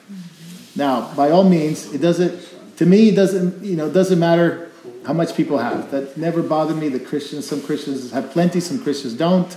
I just say those who have plenty, be generous and give to the Lord. But when it becomes part of your faith, when you say, I am rich, therefore I'm a Christian, or I'm rich because I am a Christian, then there's something wrong. We have swallowed that in because there's plenty of wonderful believers who have no pennies in their bank, even a sixpence to spend, but they're the most wonderful Christians you'll ever meet. They have wonderful prayers, they have wonderful worship. And this is the attitude. It's so bad it has to be rejected, but you have to see it with spiritual eyes. Verse 17. You say you're rich and have become wealthy and have need of nothing, and you do not know that you're wretched, miserable, poor, blind, and naked. What is popular today is, best life now, live a comfortable life, no commitment. No commitment. That kind of behavior, it's really a poison to the body of Christ. God did not make us to do that. Yeah. God made us to serve. He saved us to a ministry. It says in Timothy, God who called us, right, before eternity, right, He called us and saved us from eternity. That means He called you to be saved, and He called you, and saved you. He saved you from eternity and called you to your calling, to a ministry from eternity. He did it. From eternity, He's giving you a ministry. Now, the wonderful news is to find out what that ministry is. The wonderful search is find out what the Lord has equipped you for and gifted you for. We'll be talking about 1 Corinthians 12 tomorrow, the gifts of the Spirit. What's wonderful to know is, what gifts did He give you? What gifts are for the body of Christ? No, not He gave them to you. He gave them through you, right, to the body, but through you. You're the vehicle. You're the vessel that God uses for the body of Christ, for the encouragement of the body. That's the search that we need to find out. That's what we need to pray, fast, and trust God that He's going to show us, what did you call me to do? You saved me. You called me. What did you want me to do? Lord, here I am. Send me. Right? Or Lord, here I am. What do you want me to do? Right? Well, a lot of people don't want to know what the Lord wants them to do. They just want to show up and just go, I'm here. Right? But that's not good either. If you want the Lord to work in our families and in our work, we need to fight against lukewarmness. Fight against lukewarmness. What do you mean by fight against lukewarmness? Because it sets in. It sets in very easily in our lives. It sets in because the culture of our world, a lot of ways, dictate how we behave. And we have to fight. We have to be like the counterculture in a sense. Well, if the culture does this and the culture does that, you better believe it's probably the Lord wants you to do the quite opposite of that. That's one way to measure it. If the culture wants to do this, a godless culture wants to do that, and this, you better believe it's probably the very opposite that the Lord wants you to do. But you don't need to look at just the culture. You need to just ask the Lord, The desire in our culture is to have full entertainment. What's the biggest draw in churches? Entertainment. Yes. You know? Yeah. Because of the virus, a lot of these churches have shut down for a long time. They haven't opened for a while. But it was the entertainment, the desire to be entertained, because this is what draws people in and keeps people in. Yeah. The only problem is if that's what you drew them in, that's what you got to keep doing to keep them in.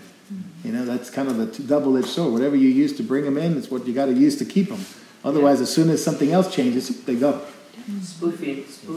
Yeah, spoon feeding. That's right. It's so poisonous that Jesus says,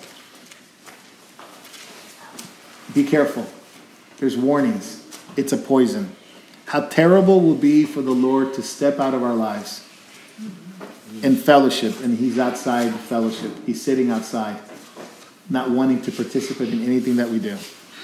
Remember, in the book of Judges, the Lord departed from Samson, and he didn't even know.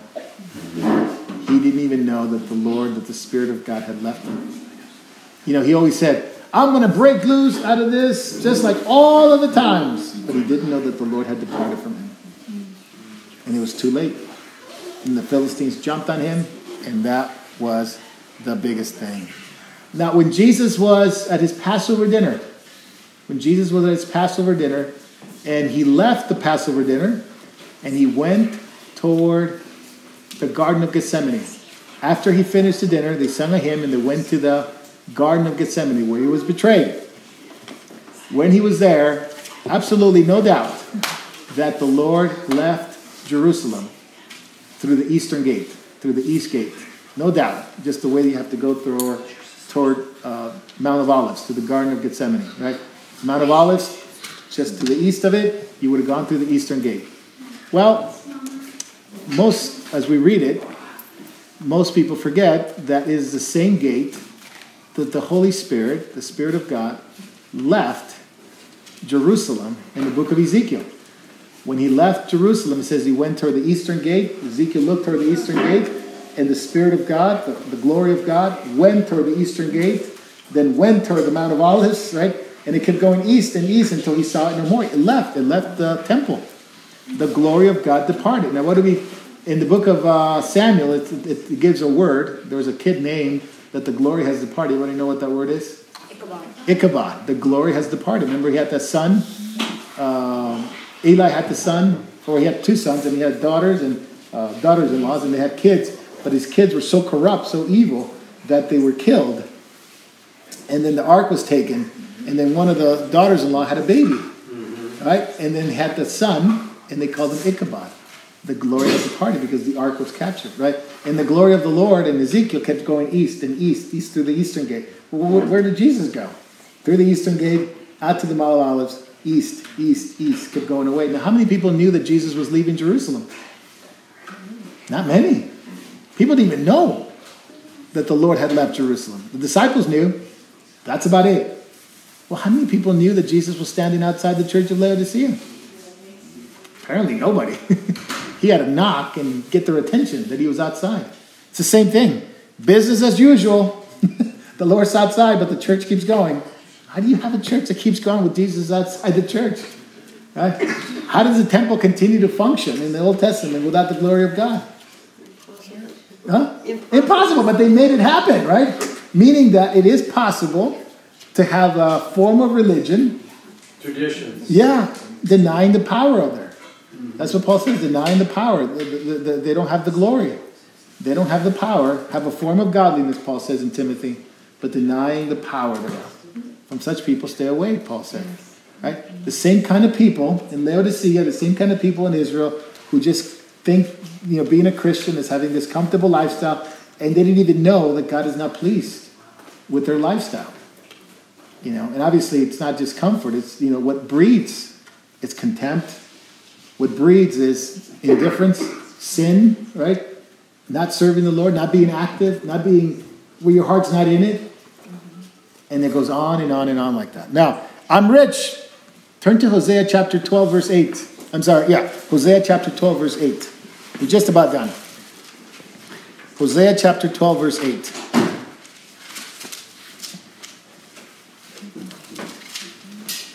And somebody can turn to Amos 6:1. Amos 6:1.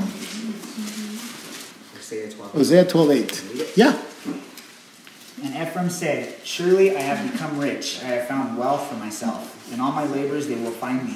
No iniquity which would be saved. Praise the Lord, I'm rich.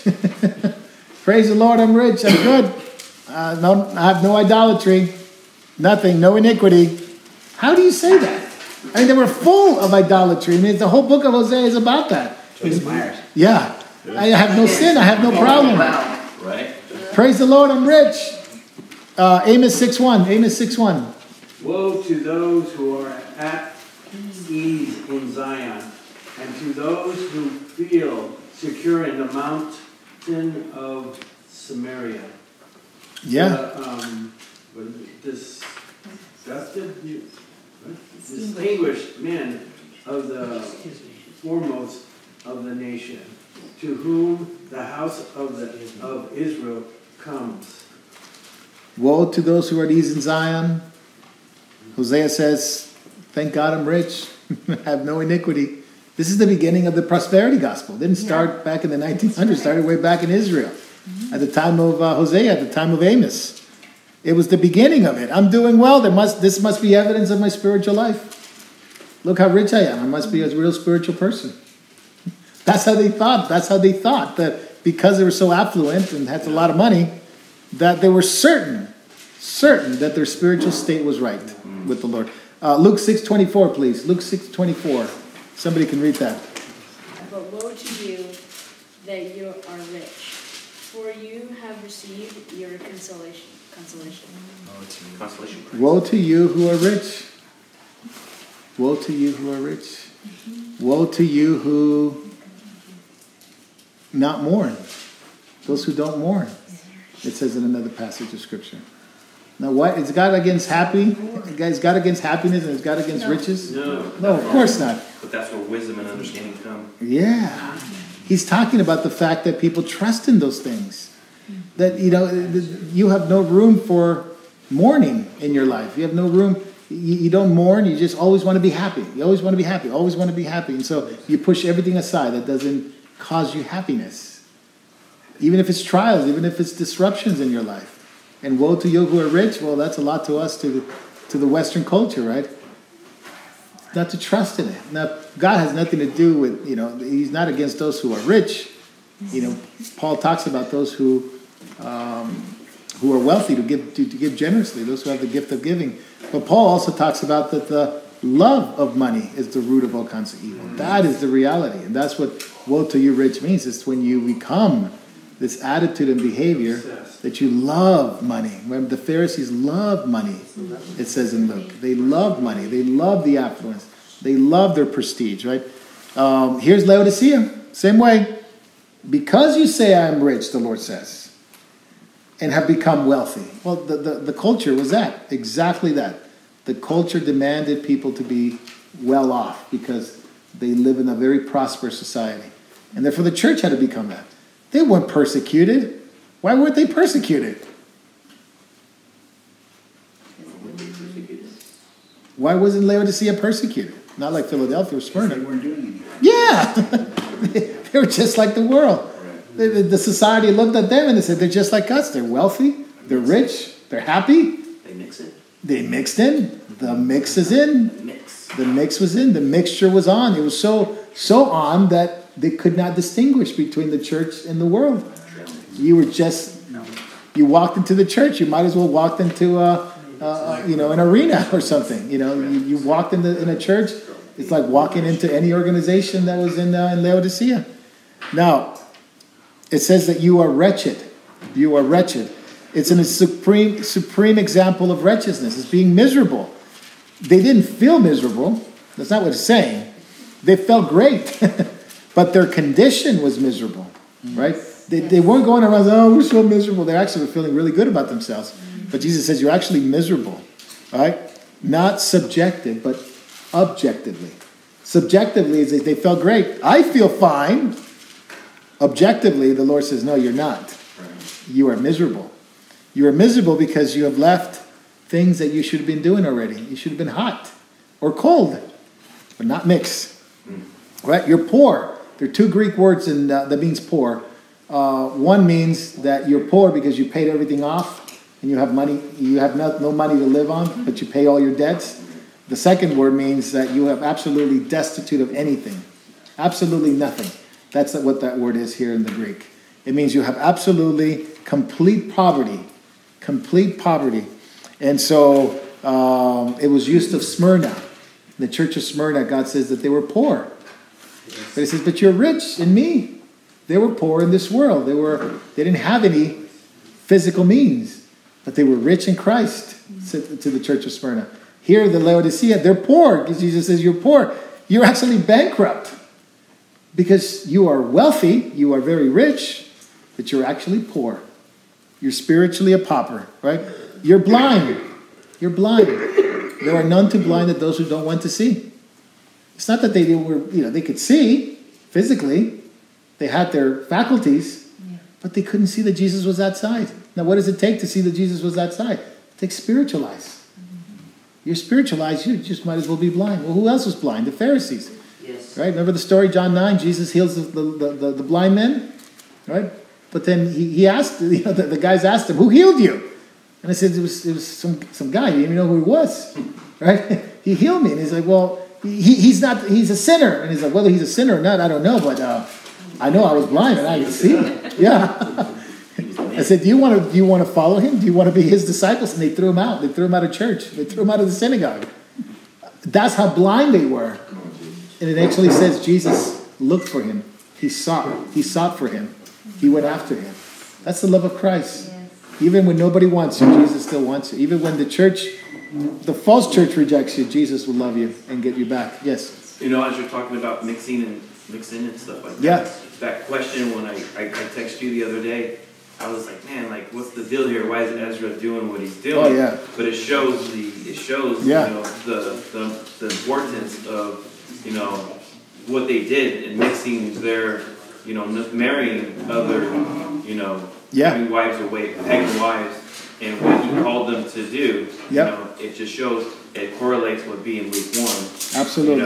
What the consequences would be if we continue to mix their culture with the pagans. Yeah. So that was something. Absolutely. Be careful with the culture. Don't let the culture dictate your faith. In fact, our faith should change the culture, right? If it's a culture that's sinful, that its behavior, it's anti-God, anti-Christ, then our faith and our testimony should be the influencing factor toward the culture. But here, the world got in. They were naked, it says. Now, they had wool. They had great clothing. Remember the black wool that I showed you, the black sheep that they had? They had great clothing, but they have no covering. They had no covering. When Adam and Eve sinned, the Bible says they were naked. Now, they were physically naked already, right? They didn't have any clothes. They didn't need clothes at the time.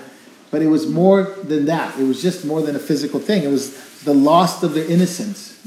And because of sin, they now realize, they lost it. They now realize that there's sin in their lives, and that's what made their nakedness even more apparent. What did the Lord do? He sacrificed an animal, clothed them. They sought their own clothes, right? Fig leaves. Right? Man's always trying to cover up their own works.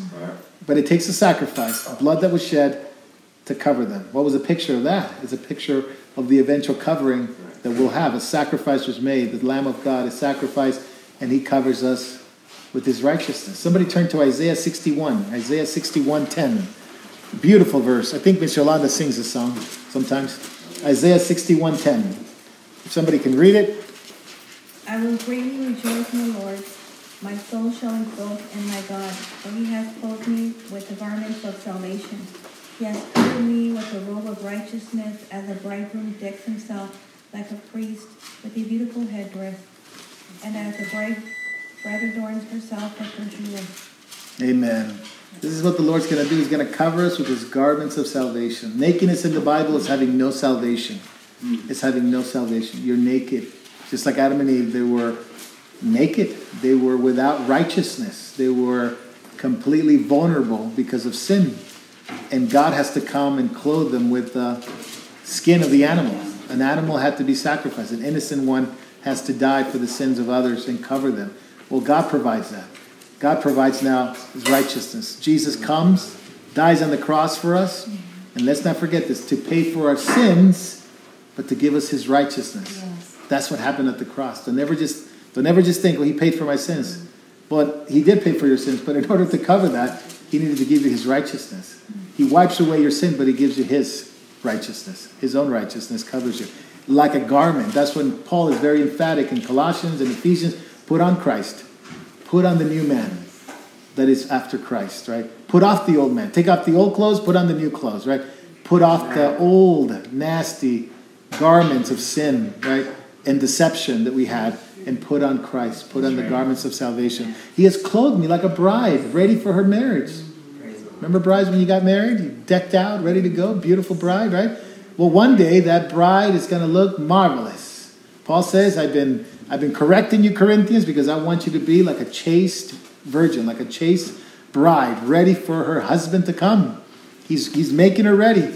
And one day she'll be decked out, the marriage supper of the Lamb, and we'll see the Jerusalem coming down as a bride.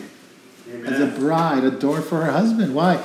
It's a picture of us. It's a picture of the city. The city and the bride become so indistinguishable between the two because that's where God's people are going to live.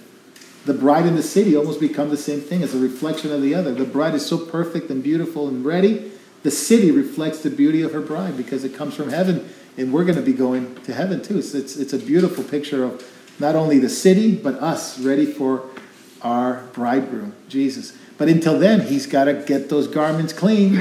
He's got to get those garments white, and that's the process that we're in today. He gives us those garments, and it says we're to keep them white by the blood of the Lamb. Keeping them white by the blood of the Lamb. So Jesus said, I counsel you.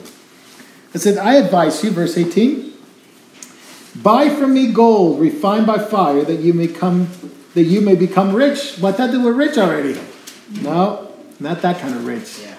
Rich in Christ.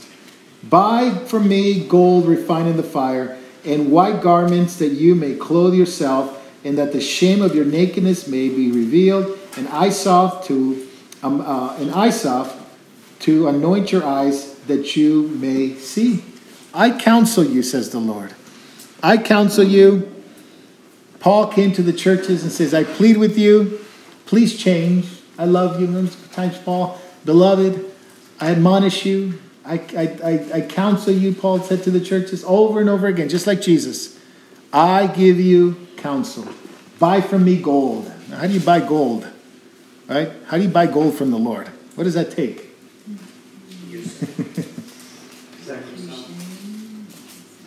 How do you buy gold from the Lord? In Isaiah 55, it says, buy gold from me without money and without price. Come and eat. Well, how do you buy gold without price and without cost?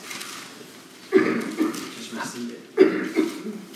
Yes, it is a gift. But what's most precious than gold? Faith. Huh?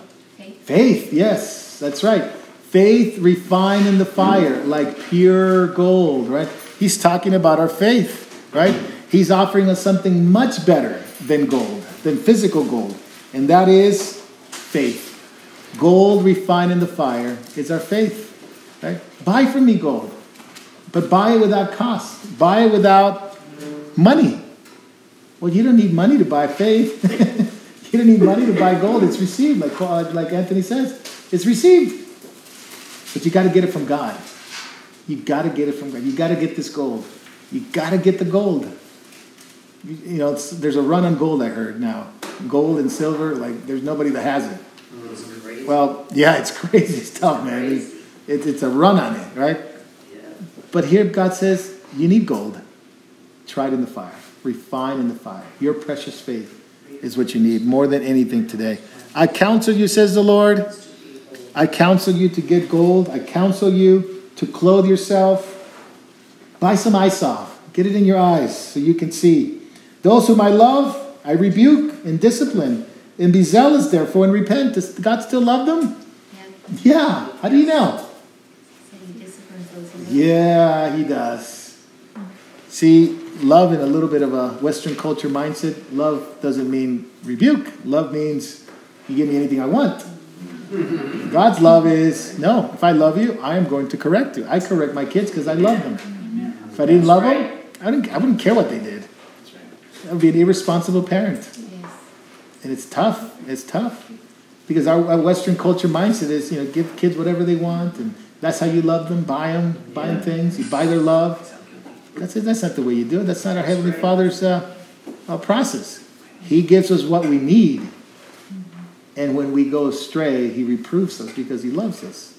Amen. Hebrews 13 says, why does He reprove us? Because He loves us, but He says, so we can share in His holiness. God wants us to be holy. Amen. God wants us to be holy. And, the devil wants us to stop seeking the Lord. The devil wants us to stop praying and seeking the Lord. And that's where people go astray. It's emphatic here. God chastens those He loves. And you could say, man, I'm in a trial. I'm in a difficulty. It's got to be the devil. Right? Because we know the devil's against us, right? It's got to be the devil. It may not be the devil. It might be the Lord. Every time I go into a trial or some difficulty in my life, I always got to ask myself the same question. Lord, or not me, but I ask the Lord, Lord, did I offend you? Did I sin against you, Lord? I always got to check myself. Why? I'm not above the law. I'm not above anything. I can fall in sin just like any one of us. Right? And it may be the Lord correcting me. Lord, am I living in a way that is not pleasing to you? Right? And we are tested, Hebrews says, so we can share in His holiness. God wants us to be holy. In fact, God wants us to be holy, not just happy, but holy. People want to be happy here, right? There's a saying here, people want to be happy here, holy later, right? They want to be happy in this world and holy in the next world. Well, it doesn't work like that. God wants us to be holy here, then we will be happy there. Holy in this world, happy in the next world. People want to take it the other way. They want to be happy here, then they'll think about holiness later. No. Hebrews says, without holiness, no man will see the Lord. So you wouldn't have to worry about being happy. You won't see the Lord. Unless you're holy, you won't see the Lord. Unless you're growing in holiness, you won't see the Lord. And now holiness doesn't mean, put on a black robe, suck on lemon, and live in a mountain. That does not mean holiness in any way, shape, or form. In fact, you can't be holy by yourself. You have to be holy toward others. 1 Thessalonians says you have to be holy toward other people and respect them. Respect their bodies. Respect them as a sister in the Lord, a brother in the Lord. Respect one another. Defraud one another in that way. That's how holiness works. You keep each other. You keep pure. You keep each other pure in that way. You keep yourself pure. You keep others pure. That's holiness. Holiness toward the Lord.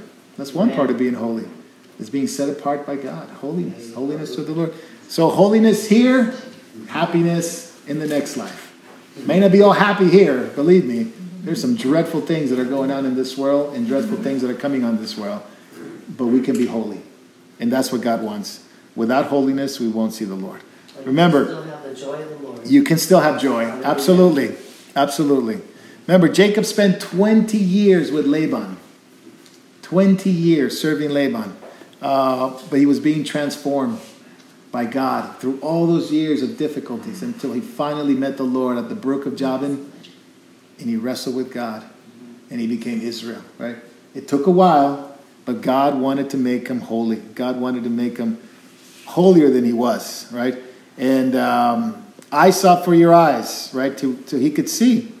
So he could see. All this is a response to the mercy of God. God wants a response. Did you notice that there? He's giving them all this. He's doing this. He's telling them you need to do this so they can respond. And it's all because of mercy. It's all because of mercy. Right? The grace of God teaching us to deny ungodliness. That's what he wanted from Laodicea.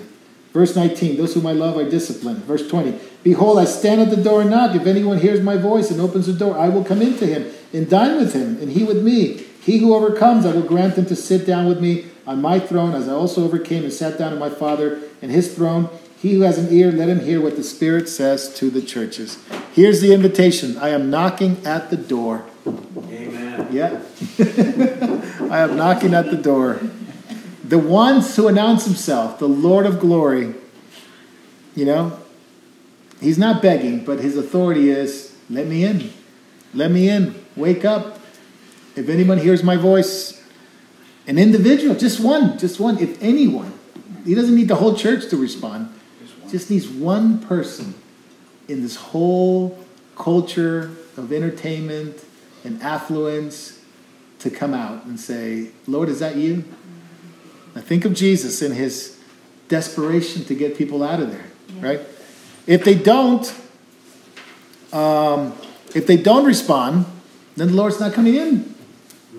Right? If they don't respond, the Lord's not coming in. He's standing at the door and he knocks and he's waiting for an answer. What is the answer for? Fellowship.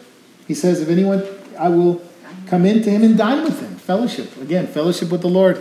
It's the strongest element of love. Right? The strong rebuke is an evidence of his love. Right? He loves us more than we love ourselves.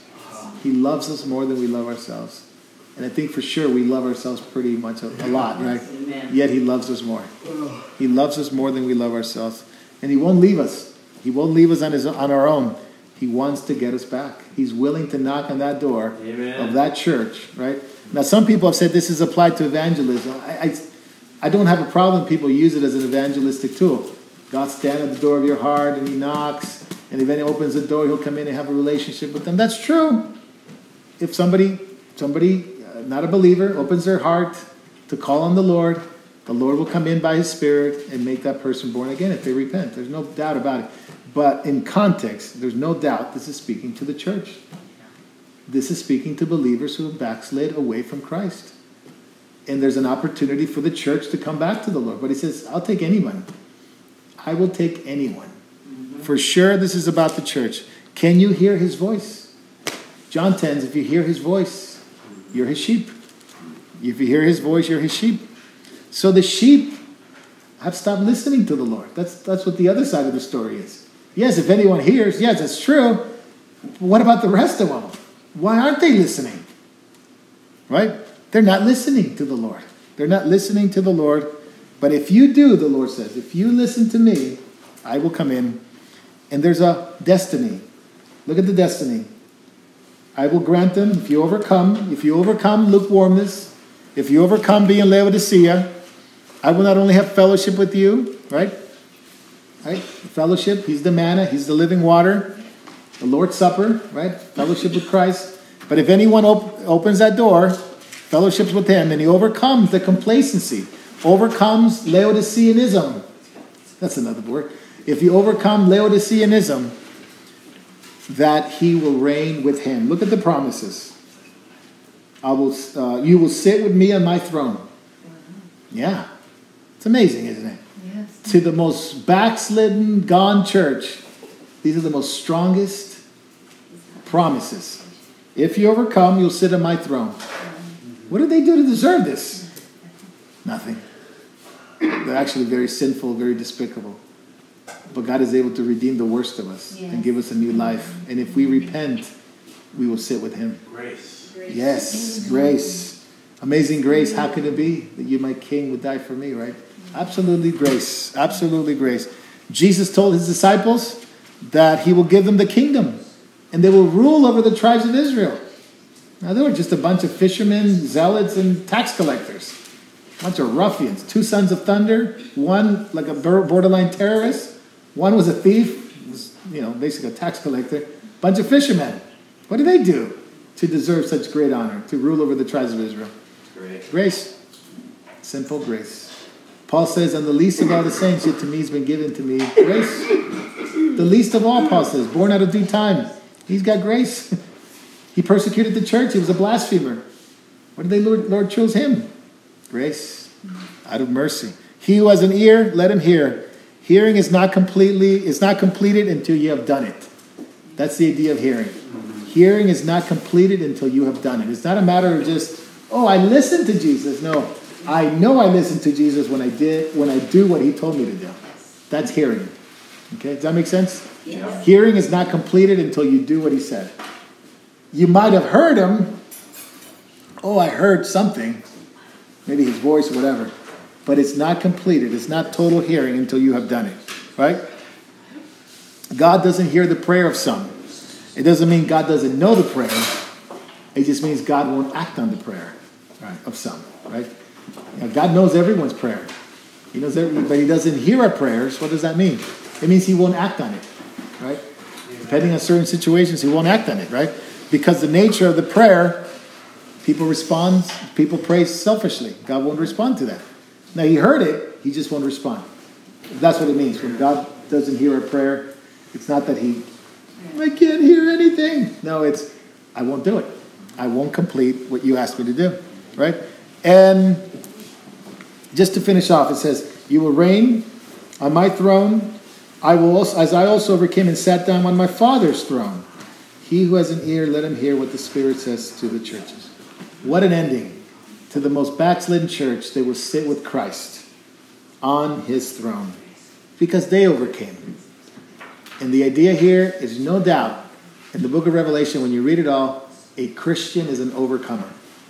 An overcomer. Yep. We might have to change the name now in our culture, yeah. Because a Christian is everyone. Yeah. Everyone's a Christian, right? Politicians are Christians, they say. Right? I don't believe most of them are, but some of them may be, right? But I do know this. A Christian is an overcomer. An overcomer is a Christian. We might have to change the name in the last days to say, are you an overcomer?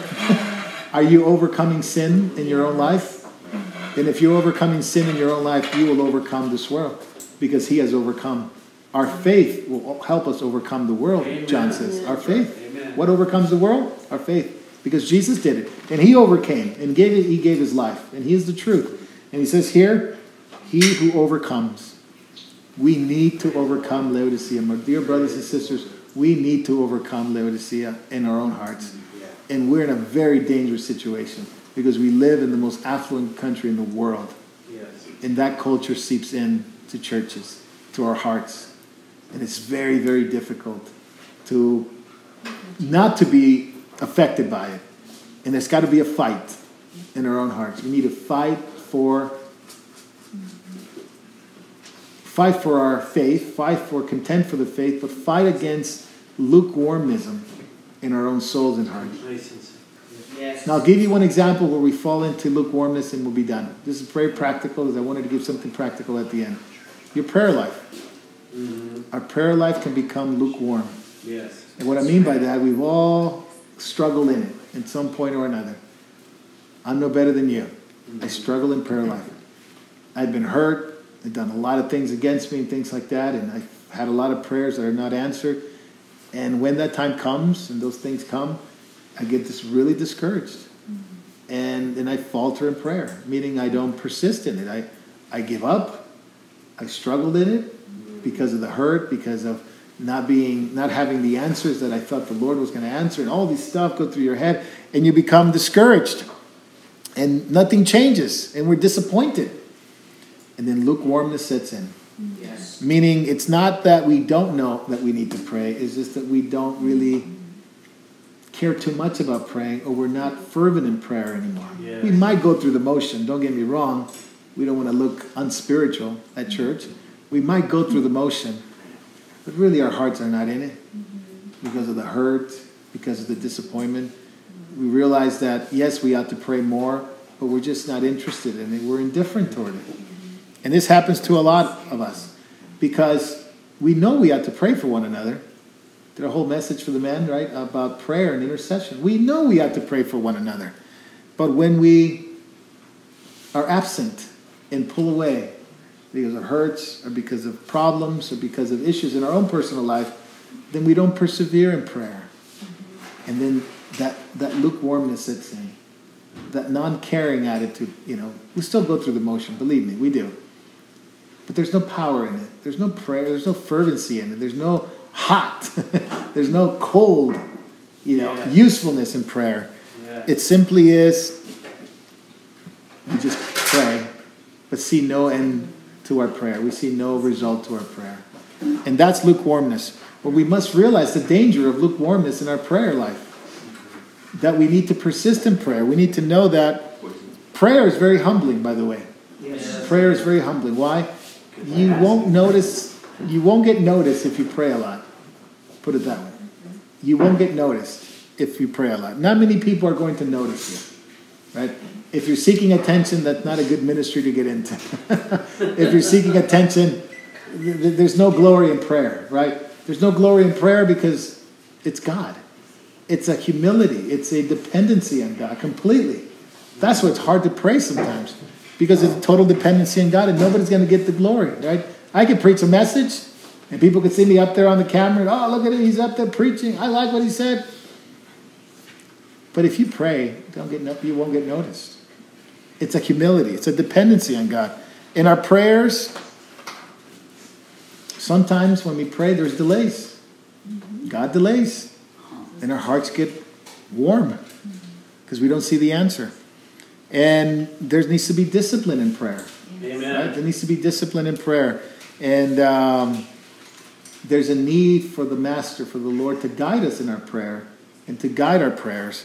And this is where we lose our fervency, right? And we give up. And we give up praying. And when we give up praying, it shows that our hearts, that shows our hearts. It shows where our hearts really are, in a lukewarm state, when we give up on prayer. And this is why I encourage you guys. It's one way, it's a barometer to see if we've fallen into lukewarmness. Just look at your prayer life. Have we given up? We've grown discouraged? Not praying for others? We know we ought to. We know we need to. Pray for circumstances? Absolutely. But we get hurt, we get discouraged, and we give up. And that right there, you can point it out, and the Lord can see it. Yeah. And He points us out and says, lukewarmness. There's a measure of lukewarmness. Not me, Lord. Not me. I don't want to be Laodicea. I read the whole thing. That's not me. Be careful. Remember? It's a blindness. Yeah. It's a spiritual blindness that comes. And we don't see it until the Lord points it out. But once He points it out, yes, sir.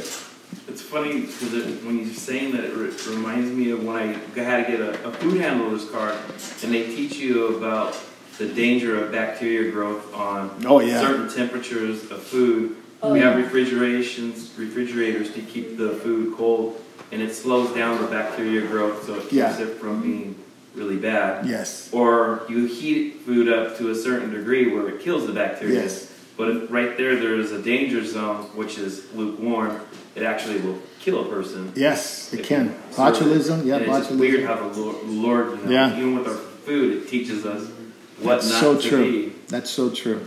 That's so true. You're absolutely right. Now, what did God bless Jacob? We talk about Jacob and Laban, right? It's been for 20 years. God blessed Jacob. Why would God bless Jacob? He wouldn't give up. Yeah. He lied. He cheated. He manipulated. Sounds like a lot of people I know. Sounds like me. He lied. He's cheated. He struggled. Right? He wasn't a good guy. In fact, we probably would have run away from him. We probably wouldn't want Jacob in our church. Right? But he wouldn't give up. He dealt with God. He dealt with his fears. He dealt with his hurts. He dealt with everything about it. And he would not let go of the Lord. Right? Know this, the struggle is going to be real. It's going to be a really part of our walk. It's going to be real. Yeah. And the desire to break away from prayer and lukewarmness, it's going to be there. Right? But he didn't give up at all. All the insecurities and all the problems Jacob had, he held on to the Lord. Did you ever see Esau pray? No, he didn't. One of the major differences. But Jacob sought the Lord, it says. And at the brook of Penuel, brook of Javid and Penuel, he wrestled with God until God said, okay, I'll give you the answer. I will give you your answer prayer. I won't let go until you bless me, Jacob said. I won't let go until you bless me. Well, I think we should do the same. Well, I'm not letting go of this prayer. I'm not letting go until you answer. I'm not letting it go. No matter the problems and insecurities and difficulties, I'm not letting go, right? And he sought the Lord, and God answered. And he made him rely on the Lord. Remember, he changed his name to Israel, dislocated his hip socket, and he had to become relying on the Lord. He leaned on his staff from that point forward. Same thing for us. God will even use our weaknesses in our prayer to get us to rely on him. But don't let go, right? Maybe you're discouraged and it's hard to pray. But God is teaching you something in that. And there's a struggle in prayer. There's a struggle. At least you're hot. At least you're cold. At least you're being useful in your prayer life. by praying and not giving up. But as soon as we give up, just imagine what Joel said, that bacteria, that lukewarmness sets in, and it's lethal because it sets in, and that desire is going to be there. So let's pray and ask the Lord to help us in our prayer life, to help us in our lukewarmness, because He could set in, my friend, and sets in all of us. Yeah, we can laugh, not laugh, but we can mourn over Laodicea. We can make jokes about the fallen church and the fallen away church, and we can see the problems with the prosperity gospel and people that have gone away. But what about us? What about my lukewarmness? I know their lukewarmness. I got to get it right. And I have to fight against my own lukewarmness. That's what the letter to the church of Laodicea was written. So we can know how to prevent it. We can know how to prevent it. Lord, thank you for the time that we've had together. We praise you and honor you for all that you've done, for all that you have done, and all that you will do. Lord, like Jacob, we plead, Lord, not to let us go. Yes. Lord, even when we want to let go, please, Lord, hold on to us. Remind us of the time that we need in prayer. Remind us, Lord, of the very need and the substance in prayer. Lord, it's you and you alone. Lord, it's humbling. Yes. Prayer is humbling. Yes. Because it's completely out of our control. Yes. It's totally reliant on you. And Lord, I have to admit that there has been lukewarmness in my own heart, Lord.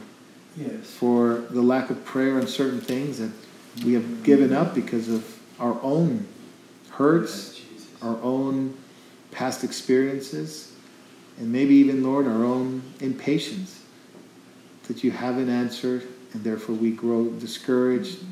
And Lord, I know the enemy works very deeply in the hearts of those who have been hurt, yes, in the hearts of those who have seen no answer in prayer. Yes.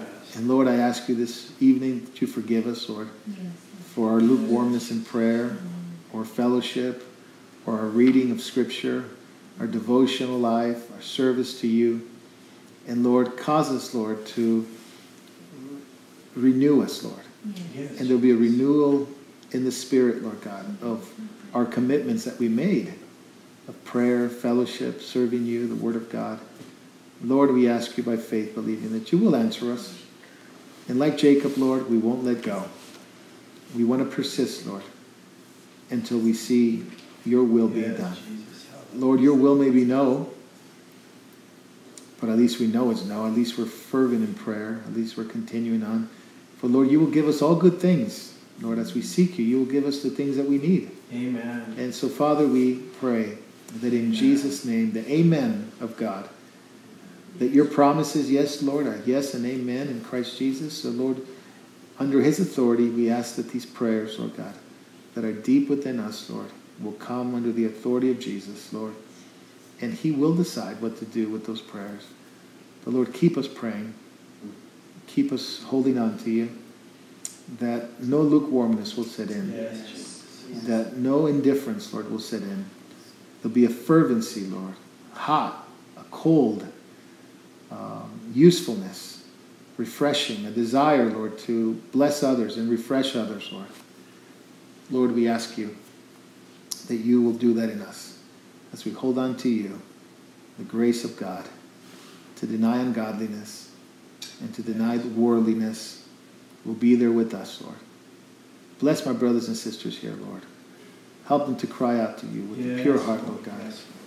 Lord, that you hate mixture. You don't want us to be mixed in the world, but you said to come out of the world. Yes. And Father, I pray you point the things out in our lives that have become faulty and worldly, and you would give us, Lord, what we need. More of Jesus. In his name we pray. Amen. Thank you, guys. God bless you.